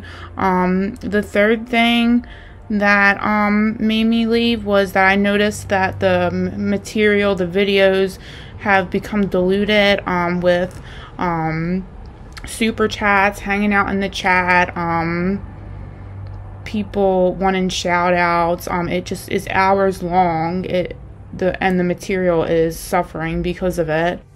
I had been kind of distancing myself from Hyperianism more and more, because what initially drew me to Hyperianism was the information that Morg was bringing to the table in his videos about the mathematical nature of reality. And that is what drew me to Hyperianism. But I saw that it was, you know, becoming more so than what it already was, more of just this social gathering get-together. And yeah, that's fun, but that's not really where I am in my life right now. I want to get into the heady things, and I want a community of people to which I can talk about these heady meta things with. And so I was distancing myself and just trying to engage with the source material in my own way, because Hyperianism was distancing itself further and further away from Illuminism, to which everything that, you know, brought in, yeah, Hyperianism had been seemingly distancing itself from the source material, and that was everything that I was initially interested in. I didn't really care anything about like actualizing power self, mirror self, and all that stuff. I didn't come here as part of a self-help type thing. I came here to understand ontological mathematics and the ontological mathematics system and the answer that it gives for what reality truly is and how we can know it is that way. I didn't care about like self-help and self-development. That's not why I came to the group. So naturally I was distancing myself because of that. What made me finally put the nail in the coffin was, of course, what the AC writers and the Pythagorean Illuminists had divulged to us all, which was that Morg was simply pocketing our money and leading us on.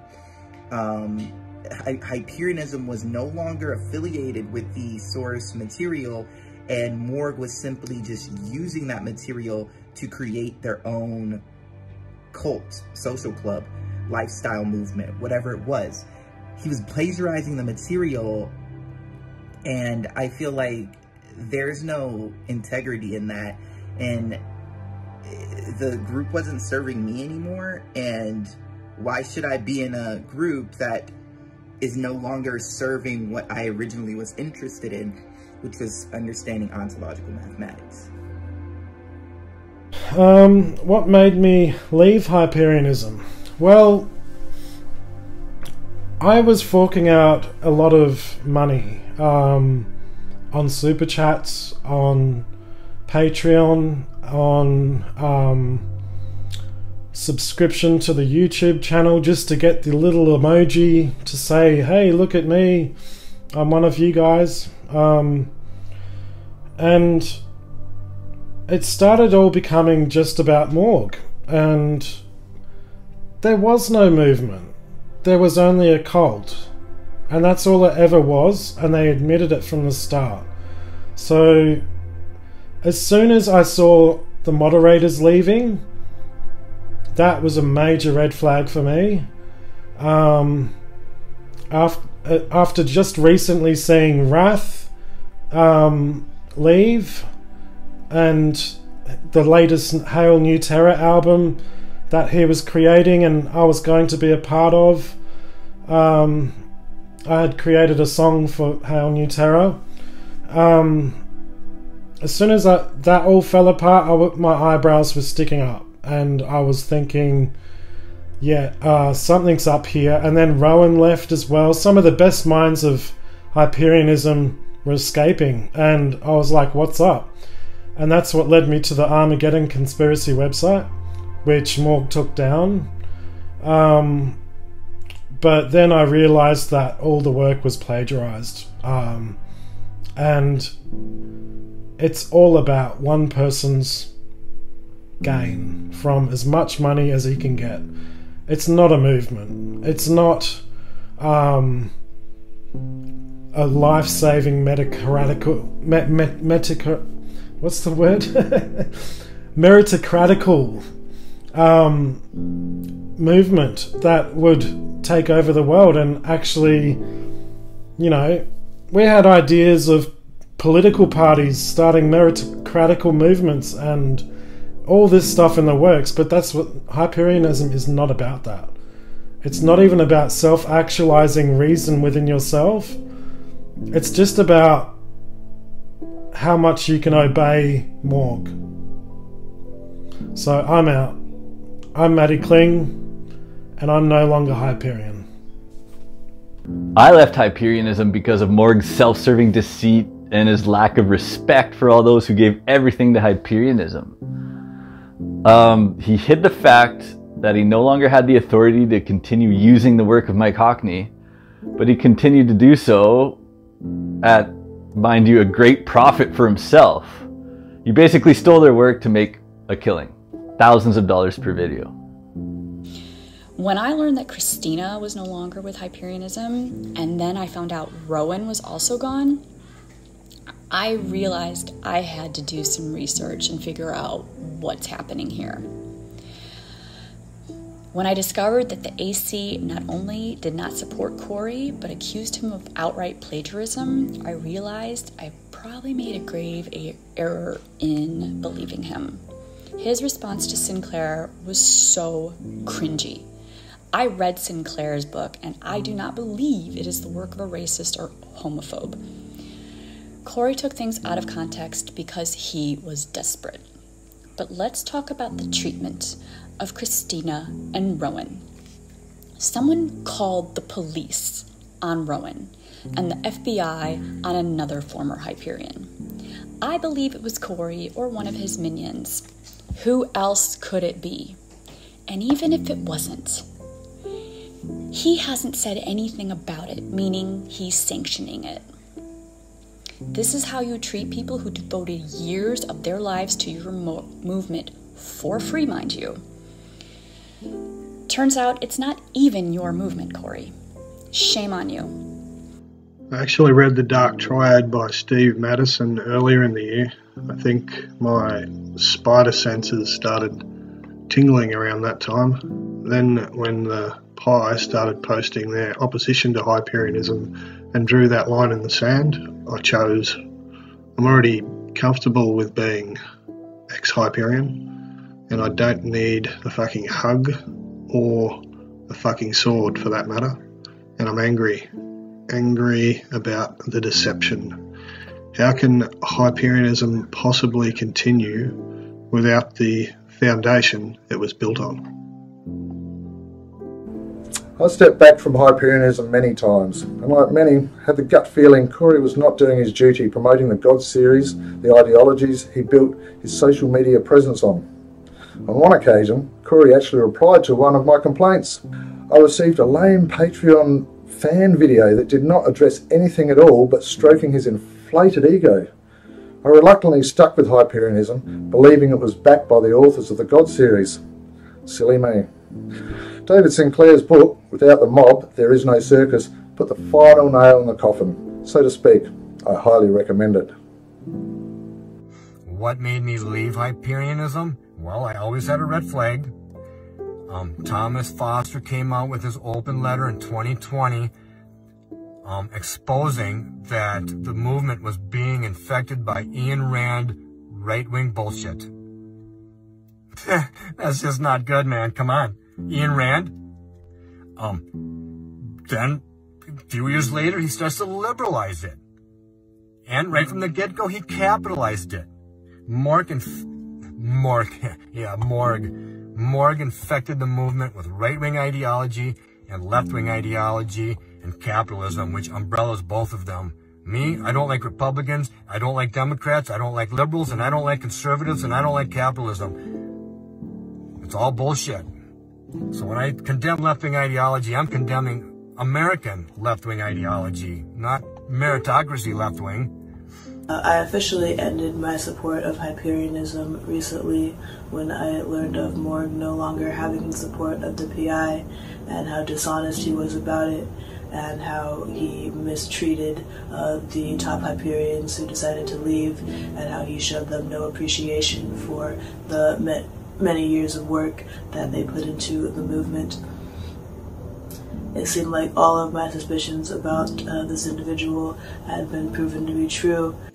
So what made you leave Hyperianism? As I've touched upon on question number 4, what made me leave Hyperianism was just really the fact that really Morg was the main face. I just thought it was weird, and I've never particularly liked Morg for myself. I mean, it's fine if other people like them, but I just don't. I've personally just never been, like, a fan, so... 6. What made you leave Hyperianism? I ultimately became estranged from the whole movement right around the time that Thomas Foster's open letter to Hyperianism came out. I'd recently finished up law school and was preparing for the California bar exam, so I didn't really have much time to dedicate to Hyperianism anyway. However, it wasn't until I found out that Morg no longer had sanction from the PI to discuss ontological mathematics that I ultimately repudiated Hyperianism. What made me leave Hyperianism? I was basically turned off to everything. Slowly but surely, I woke the fuck up. I also never felt any real appreciation for all the time and energy I put into as a video artist for this movement and for Corey. I didn't get much recognition for it, and also buying the merchandise in his books was a waste too, because he never treated his VIP Hyperians well either, who put in much more of the work to get the material out to the masses. Some of them were sleeping in vans or in cars without a home. He never compensated them for the work. A true predatory capitalist, yes. And that's what he is. So he's going against every meritocratical principle that there is. So when I found out that the mods were leaving and the AC had dropped all support of Morg and Hyperianism back in 2020, that pretty much said it all. Yeah, I was pointed towards David Sinclair's book, Without the Mob There Is No Circus, and I was advised to stay objective. This book revealed a lot. I did read it twice, just because I wanted it to sink in, and I highly recommend reading the book. And you've got to read it 2-3 times, doesn't matter, you need to read it, because basically it spells it all out. We've all basically been deceived by Morg and Susan for pretty much 2 years. What made me leave? Well, I'd already energetically left about this time a year ago, because I could see things just weren't right, and I thought the PI cannot possibly approve of this. And they'd hinted in a few of their past books that they weren't happy with certain stuff, but they'd never outright, denounced Morg completely. So I was just waiting for that, like quite a few people. People that were acquainted with the AC site and the PI's work beforehand, and who considered themselves Illuminist before Morg even appeared in the scene. We were just waiting for the PI to bring out a really hard-hitting book to absolutely trash him to pieces. And it's happened. And as soon as it happened, you know, that's why it was so easy for so many of us to instantly proclaim ourselves Illuminists and put up the red banners, because that's what we were waiting on. I know it must look like we just all jumped ship just because the PI told us to, but that wasn't the case at all. A lot of us had already at least energetically left, and we're just watching and waiting to see what the PI would say about the whole situation. That was certainly the case with me. You know, I'd already taken Hyperion out my bio way back at the beginning of the year. I'd unsubscribed to Morg at the same time. You know, I'd already left. So that's why I left. I was just waiting for the PI to confirm that what I was thinking and feeling was accurate, and I wasn't the only one thinking and feeling that. What finally led me to leave Hyperianism? Well, you recall I said I was being recruited to work on the Hyperion source at the time that the book Without the Mob came out. So when it came out, I began getting messages from many Hyperians who were in their feelings. We'll just put it that way. One set of those messages were very passive aggressive, very...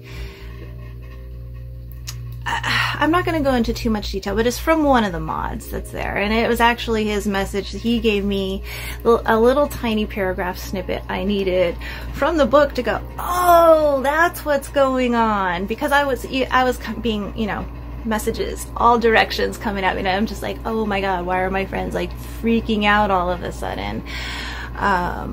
Because I hadn't had a chance to dig into the material. So... yeah, it was kind of crazy, but mostly it's just that I will not enable a plagiarist. I won't enable somebody who would psychopathically take this material and use it for their own gain. That's not what I'm here for. It's not a part of my purpose, sorry. There are many reasons I left Hyperianism, and I'd like to share a few. First of all, once the order meeting stopped, we were out of the loop. I thought Corey was still working with the PI, but it turns out they hadn't spoken for almost 2 years, and Corey didn't tell us this until after they saw the AC's Bastille Day post. They shouldn't have withheld that from us. Here's another reason I left. This booklet was published in 2019, and I'd like to read a few quotes from it.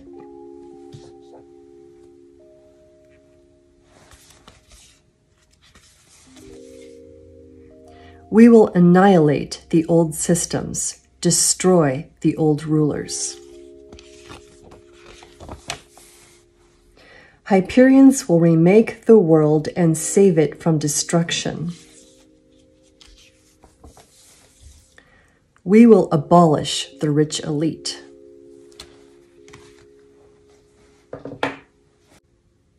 Since the publication of this document, how many videos and live streams have you seen that are specifically about these topics? These are the things that I want to focus on, which I don't see Corey focused on. What happened? What changed? David Sinclair's new book, Without the Mob, There Is No Circus, reminded me of who I am and what I stand for. I'm leaving Hyperianism to fight for the working class, the proletariat. I'm leaving to bring down the old world order. And finally, I felt like I was wasting my time modding and working for the Hyperion source. For the last 20 months, I've been fighting to produce more advanced Aunt Math to no avail. So now that I won't be volunteering so much of my free time to modding and the Hyperion source, I'm leaving Hyperianism to dedicate my time to continue studying ontological mathematics and finding ways to produce my own content. I donated to Corey's Patreon for at least 4 of those years that I was Hyperion. I have spent thousands in making my own marketing material. The money spent. Now this one hits hard. So 5 years times about $10 a month. Give or take. Some months I did 50, some months I did 5. On both YouTube and Patreon. And the books, I bought all their books. I bought t-shirts. I bought their little pin. I bought stickers on my own. I bought business cards on my own. I bought their little pamphlet a lot too. So that's a lot of money spent for no reason, because nothing's happened, no change, just more subscribers and more money in their pocket. Oh, the money I spend on Hyperianism. Okay, so I met Morg a few weeks after talking to them. I was living in LA at the time. We had coffee, and it was fine, you know, it was cool. So I thought, wow, I really am gonna back this guy with as much support as I can. I came into some money, and I sent Morg $10,000 over PayPal. This is, of course, this is after I had found out that it was supported by Illuminism. I had already been in the Facebook group. I had already finished the God game. And so I thought to myself, wow, the people that wrote this are really backing Morg. This is serious. You know, Morg deserves this money more than I do. Yes, it's my money, but Morg's gonna kick ass with it. So here you go, you meritorious bastard, you know? I was all about it. I should have bought a car. You know, I haven't had a car in years. Certainly much more than that. I was on the sword tier of Patreon for a long time. You know, I got a signed sword, which I never received, by the way. I'm not sure what happened there. You know, if you're gonna take $1,000 from somebody, because it's $250 a month. If you're gonna take that much money, you should like get tracking on the package. You know what I mean? I never received the sword. Super chats. Oh geez, you know, a few weeks ago I sent 369 super chat as kind of like a hint to Morg, like, you know, like, hey, remember the math, you know? Nothing. Not even when I pulled out of Hyperianism, not even a thank you for anything. I have sent so much money. Probably like $15,000. Probably. Luckily, I only spent about $200. How much money? Thousands. A couple grand at least. I was a regular supporter on Patreon monthly. Bought his books. Produced a lot of material. Patches. Paperwork, pamphlets, too much money. I'm actually disappointed in myself. I would say I only spent about $100, maybe more, on books, super chats, subscriptions. Luckily, I'm kind of broke, so I wasn't able to spend that much. But when I was in streams, I would see people spend huge stacks of money, and I was like, wow.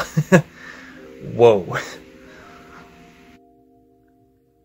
Well, I bought 4 of Morg's books on paperback. I bought the same 4 books on Kindle to have as backups and to support the author. I signed up for Patreon for a few months. I signed up for the YouTube membership. I sent a bunch of super chats. I bought some other merchandise like a tri-scale hoodie, a tri-scale pin, and a tri-scale wall flag. And altogether, over the course of a year, I'm down about $600 Canadian. I was subscribed to Morg's Patreon for 2 years. For the first year, I was subscribed at like $10 a month, but then I dropped it down probably like approximately the second year to $5. I purchased the books, I purchased hoodies, I purchased t-shirts, I sent super chats here and there, so I don't know an exact figure, but it was a good bit of money that I spent towards the movement. I spent probably, you know, close to over $300, I'd say, supporting Hyperianism over the last 5 years. supporting him with $5. It could be anywhere from $300 to $600 because sometimes I was a $5, most of the time I was a $5 supporter on Patreon, which my Patreon had said 5 years of supporting this person, and so yeah, about $300 to $600. How much money did I spend on Hyperianism? I probably spent about $2,000 in the 4 or 5 years I've been a part of it. There were a couple of excited times where I splurged out, but I'm not made of money, so I thankfully I didn't spend too much. But if I had more money, I would have put it into Hyperianism. So I can see how people got duped into spending lots of money. I don't know how much money I spent on Hyperianism, but I supported not only Morg, but other content creators on Patreon for years, and spent a considerable amount of money on like equipment for content creation, and then not to mention all my time for whatever that was worth. I have spent about $3,000 being a Patreon supporter of Corey. Patreon and YouTube was costing me about $50 a month, plus t-shirts, trinkets, books, sucker chats. I didn't go down as badly as some. What I spent was nothing in comparison. It's still cringy though. Corey does not need your fucking money to pay his rent. Stop it. Over the years, these Patreon donations sure did add up. It's close to $6,000. How much money did I give to Morg? I would say almost $2,000 off and on over 4 to 5 years. I gave Morg money through Patreon and his products. I had his t-shirts. Normally I give my clothes to Goodwill or Vietnam veterans or numerous other charities that I donate stuff to. Those shirts were ripped up and used as oil rigs. The books I bought from Morg went to one of my luminous friends in Canada because she collects books, and I thought, well, she can have them even though she is one of the 2 people that condemned Morg from the beginning. She can have the books. She's not going to infect Canada with Hyperianism. She'll guard those books with secrecy. So how much money did I spend on Hyperianism? Well, I first joined Patreon 3 years ago when Morg first started it, and they made that very convincing video talking about if just half of his supporters gave just $1 of it, he'd be able to enact major world change right now. I really believed in this, so I joined at the $5 per video tier, and later upgraded to the $10 per video tier when they added that one to start giving out signed books. So not only did I support Patreon for 3 years, but I also bought all of the books, made sure to have them signed. I bought a t-shirt, a hoodie, a bunch of pins, and some stickers. How much money did I spend on Hyperianism? I was subscribed to Faith Kills and Morg's Patreons for a few months, so I don't know really how much money it would come to, but I have sent them money, and I stopped eventually because the way I see it is if we want to create change, we need to unify our actions, not our wallets. Especially not into one person's account, but... 7. How much money did you spend on Hyperianism? I can't adequately say, as I haven't done a full audit of my finances over the last 5 years or so, but I would estimate somewhere between $600 and $800. This includes books, events, Patreon support for a time, and merchandise, of course. How much money I spent on Hyperianism? I spent in 5 years almost close to about $1,000. It's not as much as Wrath, it's not as much as what others have spent, but you know, it's still a waste of time and energy and money that I could have used for other things. So, you know, when you count the Patreon $5 a month and the YouTube, the merchandise, books, the trip to LA, yeah, you know, I could have saved that money and put it away for something that I really needed. It's nowhere as, again, it's nowhere as near as much as others, but it still feels like waste. So what has Corey done to wake up the world with our donations? He just has better props for his silly videos. Nothing else really, and a new haircut with disco lights. Disco lights, yeah. Changing colors every time a super chat over $50 donation comes in. Cha-ching! There goes your color change. Ooh, yeah. Thank you so much. I spent roughly $3,000 to $4,000 on Patreon support, books, merchandise, you know, pins, t-shirts, all that stuff. Even advertising, sort of pamphlets and stuff. I never paid for the YouTube membership, for the emojis, etc. That was it. That was another red flag for me. That was just like, you know, enough's enough. I did not get into that. I spent a lot upgrading my own personal equipment, software for content creating. Thankfully I can still use that. I would say the worst cost for me, several of my close friends, is the loss of my art, my music. 5 years of creativity thrown in the trash because it's Hyperion themed. That cost hurts the most, and that's the one that has made me pretty fucking angry, to be honest. How much money did I spend? Fortunately, not too much. I didn't waste too much money. I calculated it was probably just about £200 max, mainly through Patreon. I only downloaded one of his books, The Metaphorical Suicide. That was shit. You know, I can understand if you are just reading Morg's books and you've not read anything but the PI first, then you might think, yeah, he's pretty intelligent, he's a pretty good author. But if you've already read the PI's works first, and then you read Morg stuff, I mean, the contrast is huge.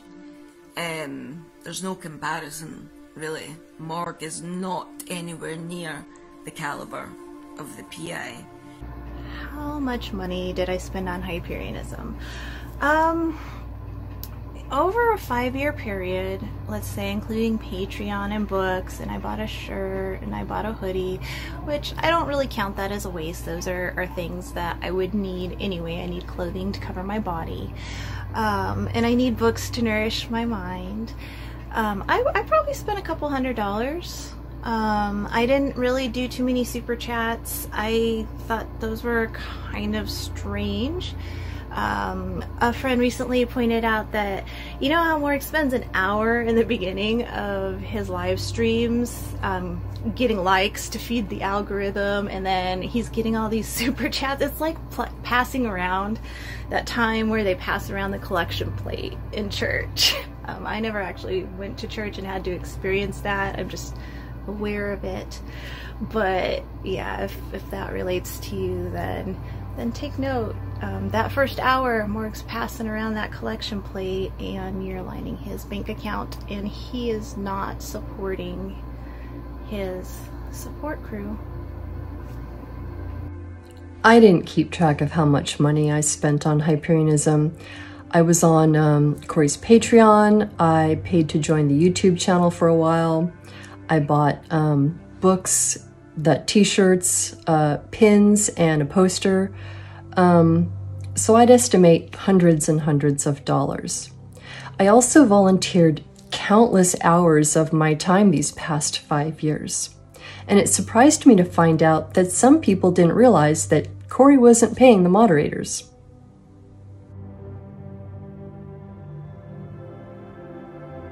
I would like to say to any Hyperion that is watching this to please take the time to think for yourself without any background noise, and also to read the book without the mob. There is no circus, through the eyes of reason instead of emotion. Because I know when I first read it, my emotions were sky high, and I took the time to think for myself, and when I was ready, I actually called a good friend of mine to go over the book, and when I reread parts of the book, it was like I was reading an entirely different book. I was shocked. Of course, I am a feeling type. I am very aware that I'm a feeling type. So I know that I have to calm my ass down, as I can get way too emotionally involved. And that's what I had to do. I had to shut off and block out all the background noise and then actually read the book. So, and I encourage every single one of you to understand your personality type and understand how you process information. Don't let cherry pick quotes from the book fire up your emotions and make a irrational decision. So, I am, again, Sethra Levode, the Dialectical Black Rose, and I am not Hyperion. What would I say to the Hyperions watching right now? Please use your critical thinking skills and ask yourself, what's changed, if anything, in the world since you've subscribed to Morg? Has Morg done anything besides donating to charity here and there? And why would you want to support someone that's plagiarizing other people's work? I hope you have a blessed day. If you're a Hyperion and watching this, you know, nobody loved Hyperionism more than I did. I promise you that. I promise you that. I was all about it until the very, very end. And I even called Morg. I called Morg on Zoom. I pleaded, you know, like, hey, I really need to talk to you. I'm not trying to bother you. I know you're busy, but like, fuck, if I don't say this and this ship goes down, I'm going to feel like I didn't do my part. I loved Hyperionism. And Morg accepted the call and we talked, and Morg laughed at me. I was like, hey, you know, they're going to pull Aunt Math. You know, you're not going to have Aunt Math anymore. And Morg was like, ho, ho, ho. You know, like, don't be ridiculous. You know, something like that, you know, laughed at me. So it's like, all right, dude. You know, I tried. You know, I just want you to know that about Morg. I want you to know that about me, too, that I was absolutely dedicated. You saw, the reason you know who I am is because I was all about it. I made videos to raise morale. I tried to make, you know, goofy little songs, you know, that you could just have a good time with. I also made some serious content. I was one of the only, I think I was the only person to stand up to some trolls. And I made a whole video taking down a troll. And that troll left everyone alone. So, you know, I protected Hyperionism with my teeth. I was so defensive for Morg. I was protective. I did everything I could, you know, everything I could. I made songs. I ran this group called Hail New Terra, and it was like a public service for Hyperion musicians, where we all kind of like, you know, shared each other's fan bases and promoted each other. And, you know, we put out a compilation for Shadow Season, you know, one song per artist. It was fun. You know, we had a good time. And I did that because I realized there was a lot of other musicians and I thought a community of those would be nice. I did so much for Hyperianism, and, you know, I just want you to know that. I'm not some irrational, you know, emotional person that is not dedicated to changing the world or whatever, you know? I'm not. I'm just not going to be in a cult that doesn't have on math. That's stupid. To any Hyperians watching, stop romanticizing your connection with Morg. Use the logic and reason he preaches. Look to Corey's source material. Read the PI's literature. See through Corey's charade.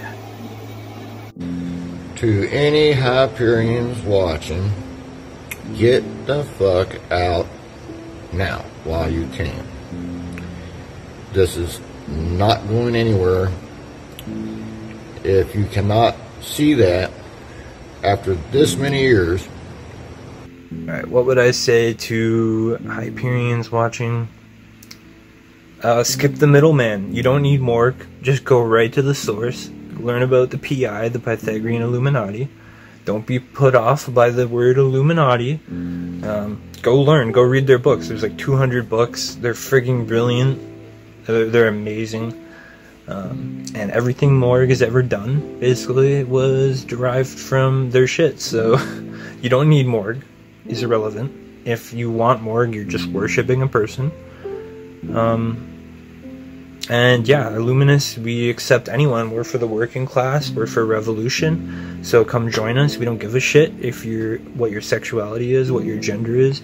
Identity doesn't matter. All that matters is merit and quality and beauty and making a beautiful society where everyone has an equal chance to be amazing. So come join the right movement. Make the right choice. Don't support this psycho influencer who just wants your money. It's fucking bullshit. What would I say to other Hyperians watching? Be careful and listen to what Morg says carefully. If you ever feel like you got anything out of my videos, consider supporting on Patreon, you know? I help you, you help me. It's a feedback loop. Is it a feedback loop, or is it codependency and manipulation just with a fancier word attached to it? You know, you need me for this information, and I need you to pay my rent. It's a feedback loop. So yeah, pay attention. If you're going to keep watching Morg, pay close attention, both to what they are telling you and to what they are not telling you. And also ask yourself this: if so many people who are heavily involved with Morg and Hyperianism deeply for many years can suddenly just up and walk away, give Morg the finger, you gotta ask yourself, what's making these people leave? It's not about what's making people stay, what's making people leave. Think about that part. I'd just like to add that I've learned a lot more from reading Mike Hockney and the God series, as well as the other Illuminati writers, than I ever have from watching Morg. And Morg, dude, I really don't have the time to sit there and hang out with you for like 3.5 hours twice a week. I got stuff to do, okay? I'm busy. I would say please read David Sinclair's book, Without the Mob There Is No Circus. I did notice some people mention in bits and pieces of the book. It's important to read the full thing to really get the message that they're trying to express. Another thing I would say is try not to let your emotions cloud your judgment and rational thinking. I know the movement was something that was really important to me and something that really helped me improve in my life, and I do appreciate that, but I have to look at it from a rational sense and not an emotional sense, and I think that's really important, and to come to your own conclusions about. My message to any Hyperians watching is read the God series by Mike Hockney, all 32 books, as soon as you can. Really try to carve out time in your day. I'm going to finish it myself, and I'm trying to reach this goal by the end of the year. And so, that's all that I can say to you, because you don't need a leader. You don't need a personality. You don't need this community of people who are just idolizing a con man. You don't need to give this guy any more of your money. He's not helping create anything, which was obvious when he switched the conversation from, oh, we can't have meetups or anything actualizing in real life because of the pandemic. And then when things open up, that just kind of fell off the topic of conversation. It's pretty obvious that they're not trying to mobilize in any way. There is no movement to this. As I've heard other Hyperians say, the only movement that's happening in the Hyperion movement is money moving into Morg's bank account. So yeah, you don't need him. He's a liar and a con. You don't need a fake community. You can find community within yourself. You can find community through engaging with the growth of all of you, different parts of you. And sometimes that requires, really digging into material and sitting with it and thinking with it. Thinking. But yeah, you can cut all that bullshit out. But yeah, cut this up and make it how you want it. But yeah, I mean, I would just tell him, completely stop supporting this guy. Keep your money, put it towards something that will help you. If you're wanting to learn more about ontological mathematics, about how we know that reality is mathematical, read the God series by Mike Hockney. Start off with 32 books, then jump onto that Truth series, which is 18 books, and really sit with the material. And yeah, that way you'll actually be able to have substantial conversations with people, and rather than shallow connections that are based off of some cult personality, you'll be able to have meaningful conversations that are surrounding hopefully something that you're interested in. And if you're a Hyperion and you're not interested in the source material, then possibly rethink why you're Hyperion, and that may be alone enough for you to leave when you realize that you have a shallow connection to a bunch of mumbo jumbo, contentless,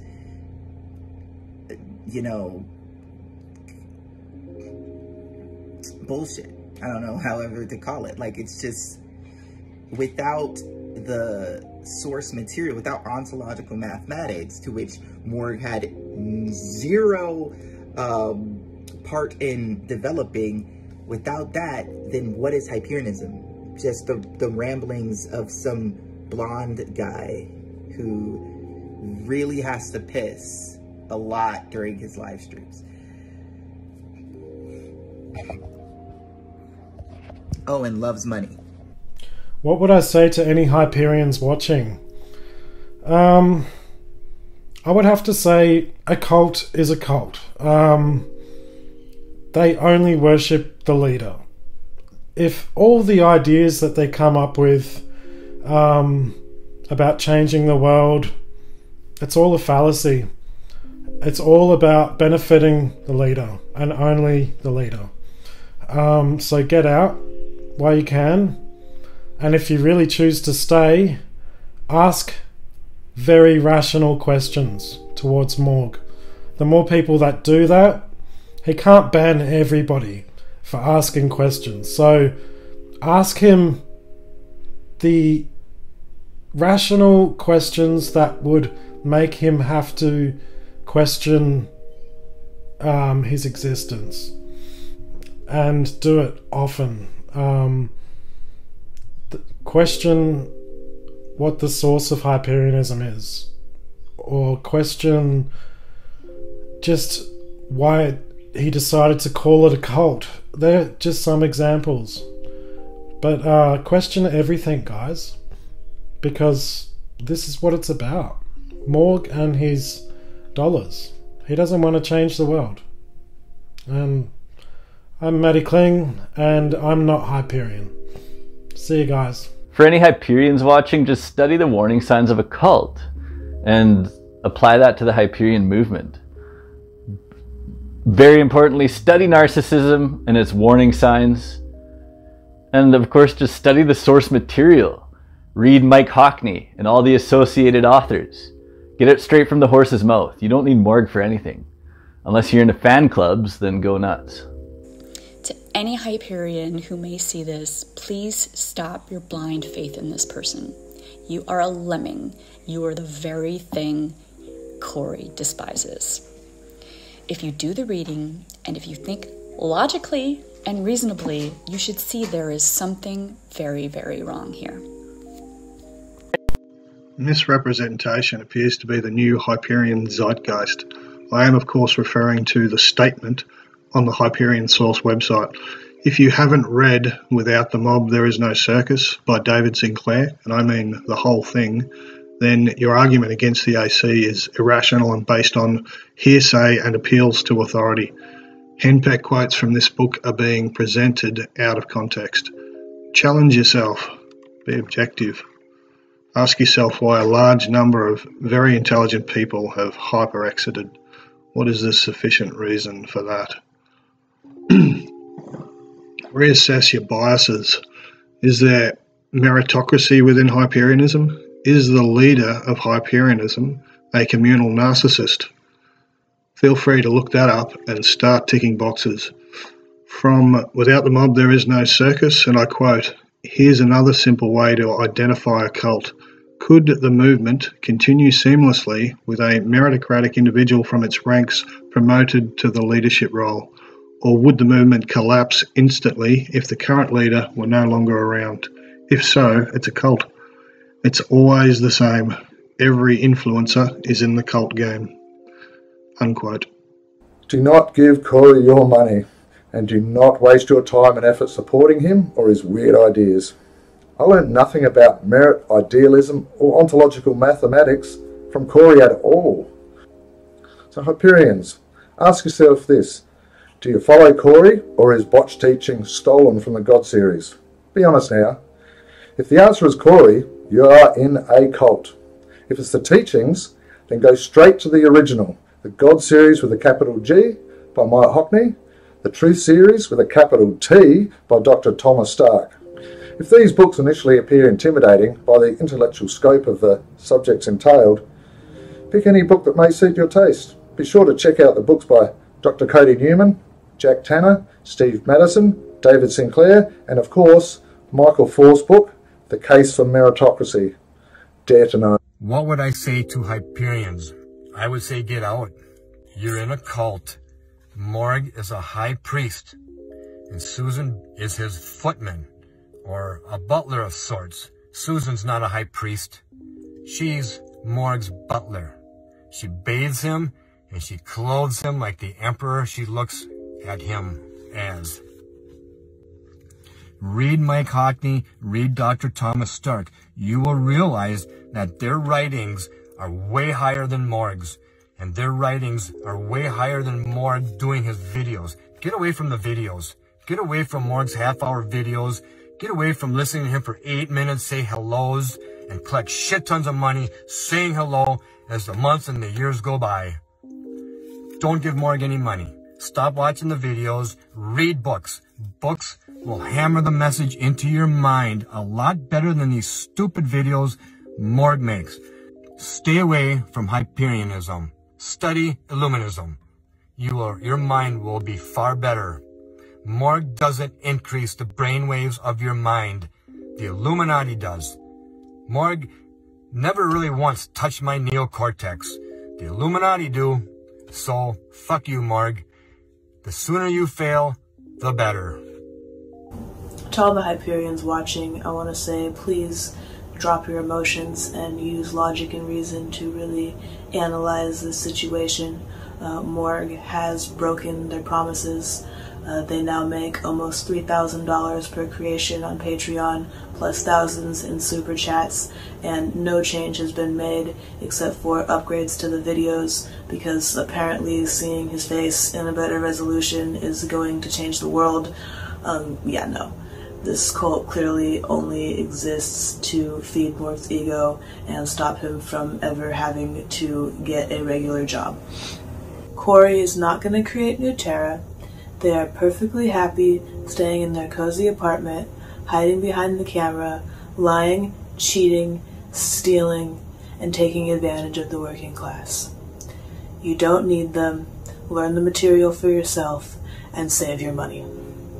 I'm Z Interstar, and I am not Hyperion.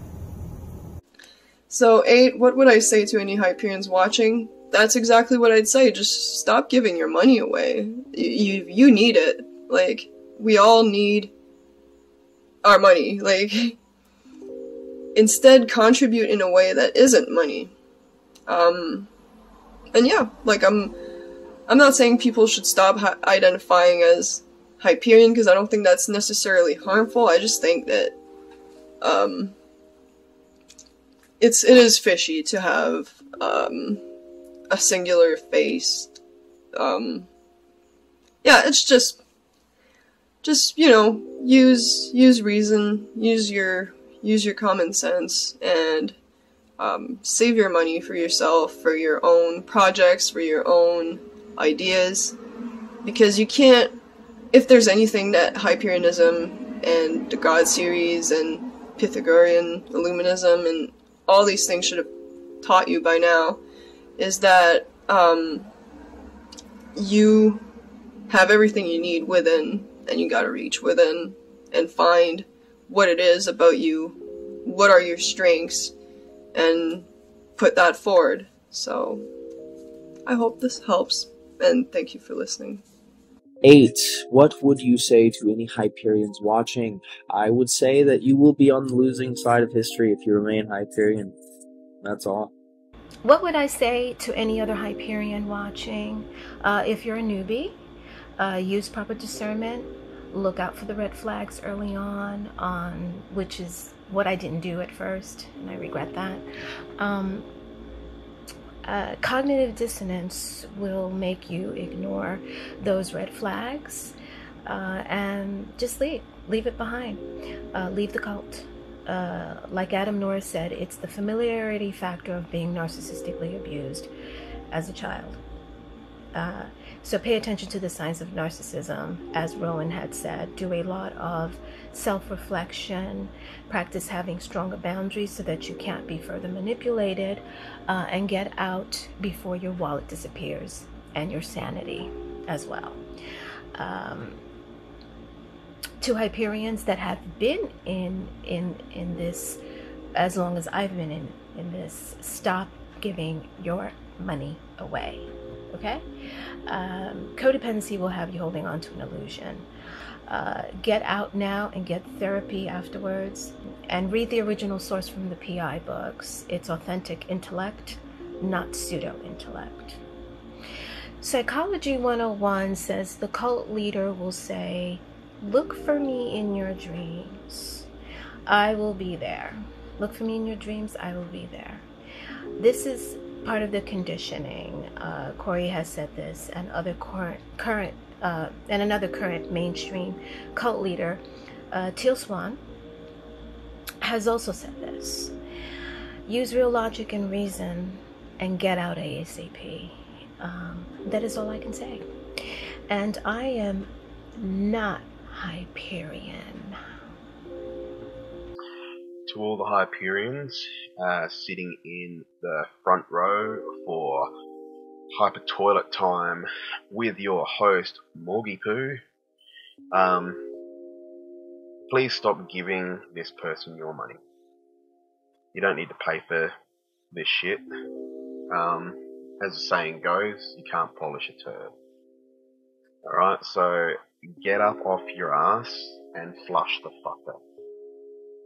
Go out, get the God series, get the Truth series, and my personal favourite, the Anti-Elite series, one of the older series. I really like that one. A lot of my music I got in trouble for was based on that series. There is an abundance of knowledge available, so best thing I could say is don't let Hyperianism hinder your optimization.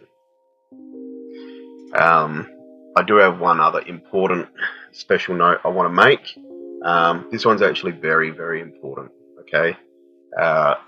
When you start losing friends and losing family because they don't want to be around your crazy, obsessed, fucking cult crap that you post everywhere, you talk about constantly. They don't, if they're not interested, they don't want to hear it. And I went through that and kind of feel a little bit bad about the way I acted sometimes. But I know my friends are still there. They've been contacting me. Just don't listen to anyone in the Hyperion community when they say that this is normal. Everyone goes through it. We all go through that, but everything's okay because we are now your new friends and your new family.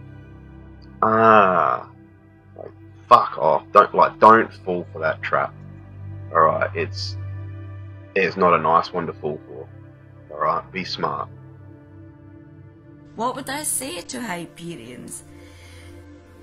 It feels a bit pointless trying to talk to the ones that are left because it's just the dregs, it's just the absolute die-hard hangers-on, the feeling types that can see no wrong in Morg. So, as well as reiterating what's been said before about get your emotions out the way, look at the situation completely logically, rationally, read the source material, read the PI's material, read the God series, get your emotions out. Yes, I agree with all that. But I would also say, just look at the man, forget about Hyperianism and the PI. Just look at the man, Morg, Corey, the way he treats people. Because the way that he's treated Wrath alone is despicable and unforgivable to me. It had me in tears.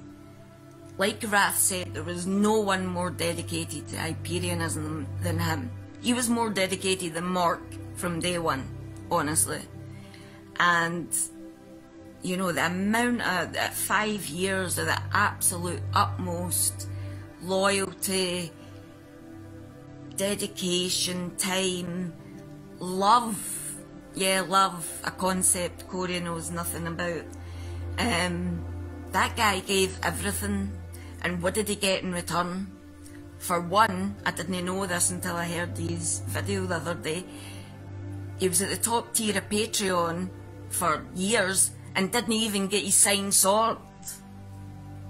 He's paid the equivalent for about 1,000 swords by now, and he's not even had one. And when he asked why, it went missing in the post. How could a bloody sword go missing in the post? Seriously? He didn't send it.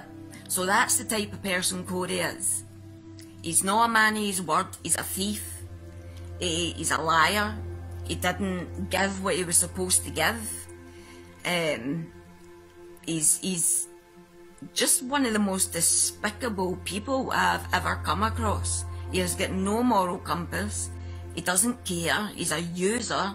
He's like just a big black hole that just sucks everything out of people and gives fuck all back.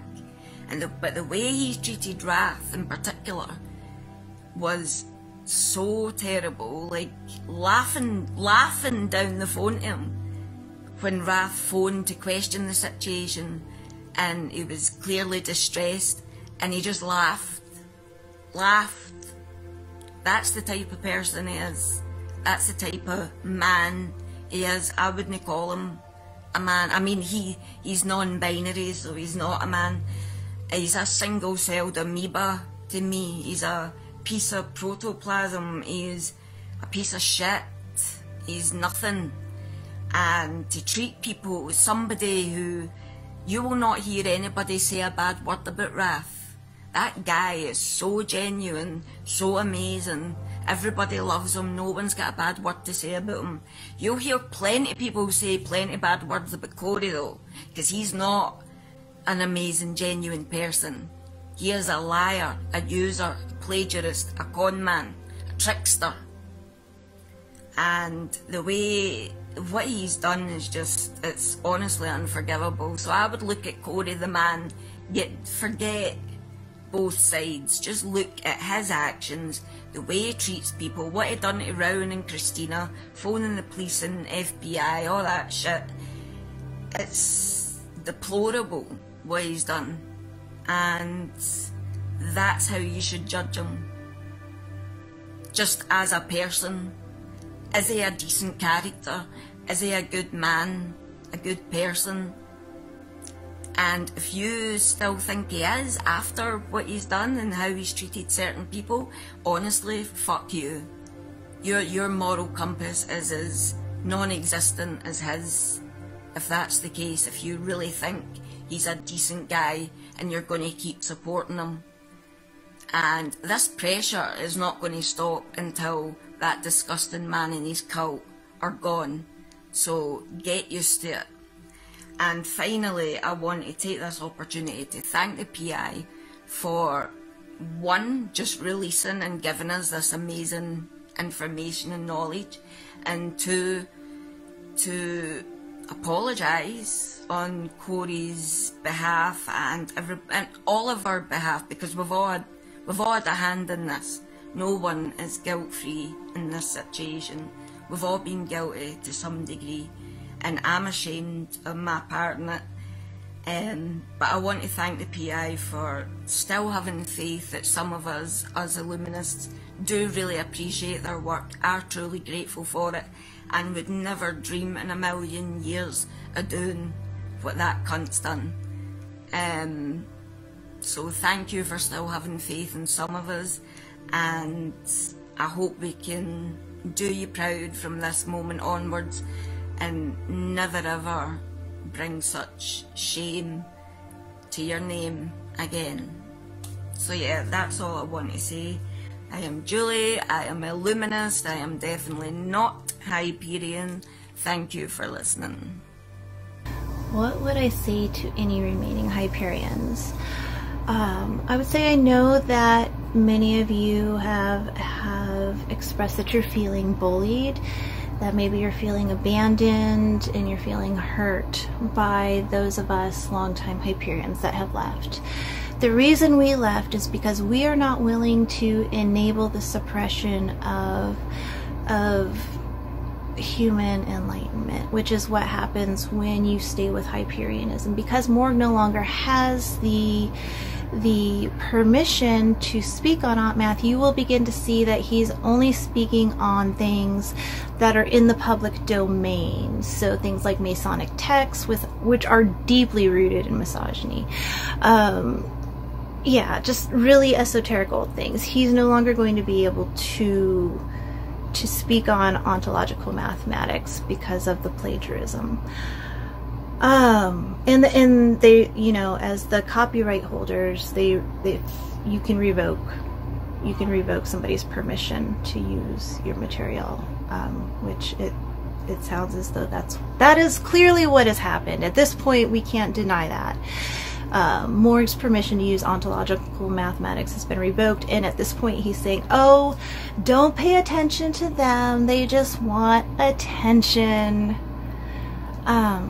You know, when you read a narcissist's accusations, if you read them very carefully, you will actually see it's a signed confession. Morg needs your attention. He needs it to fill his bank account.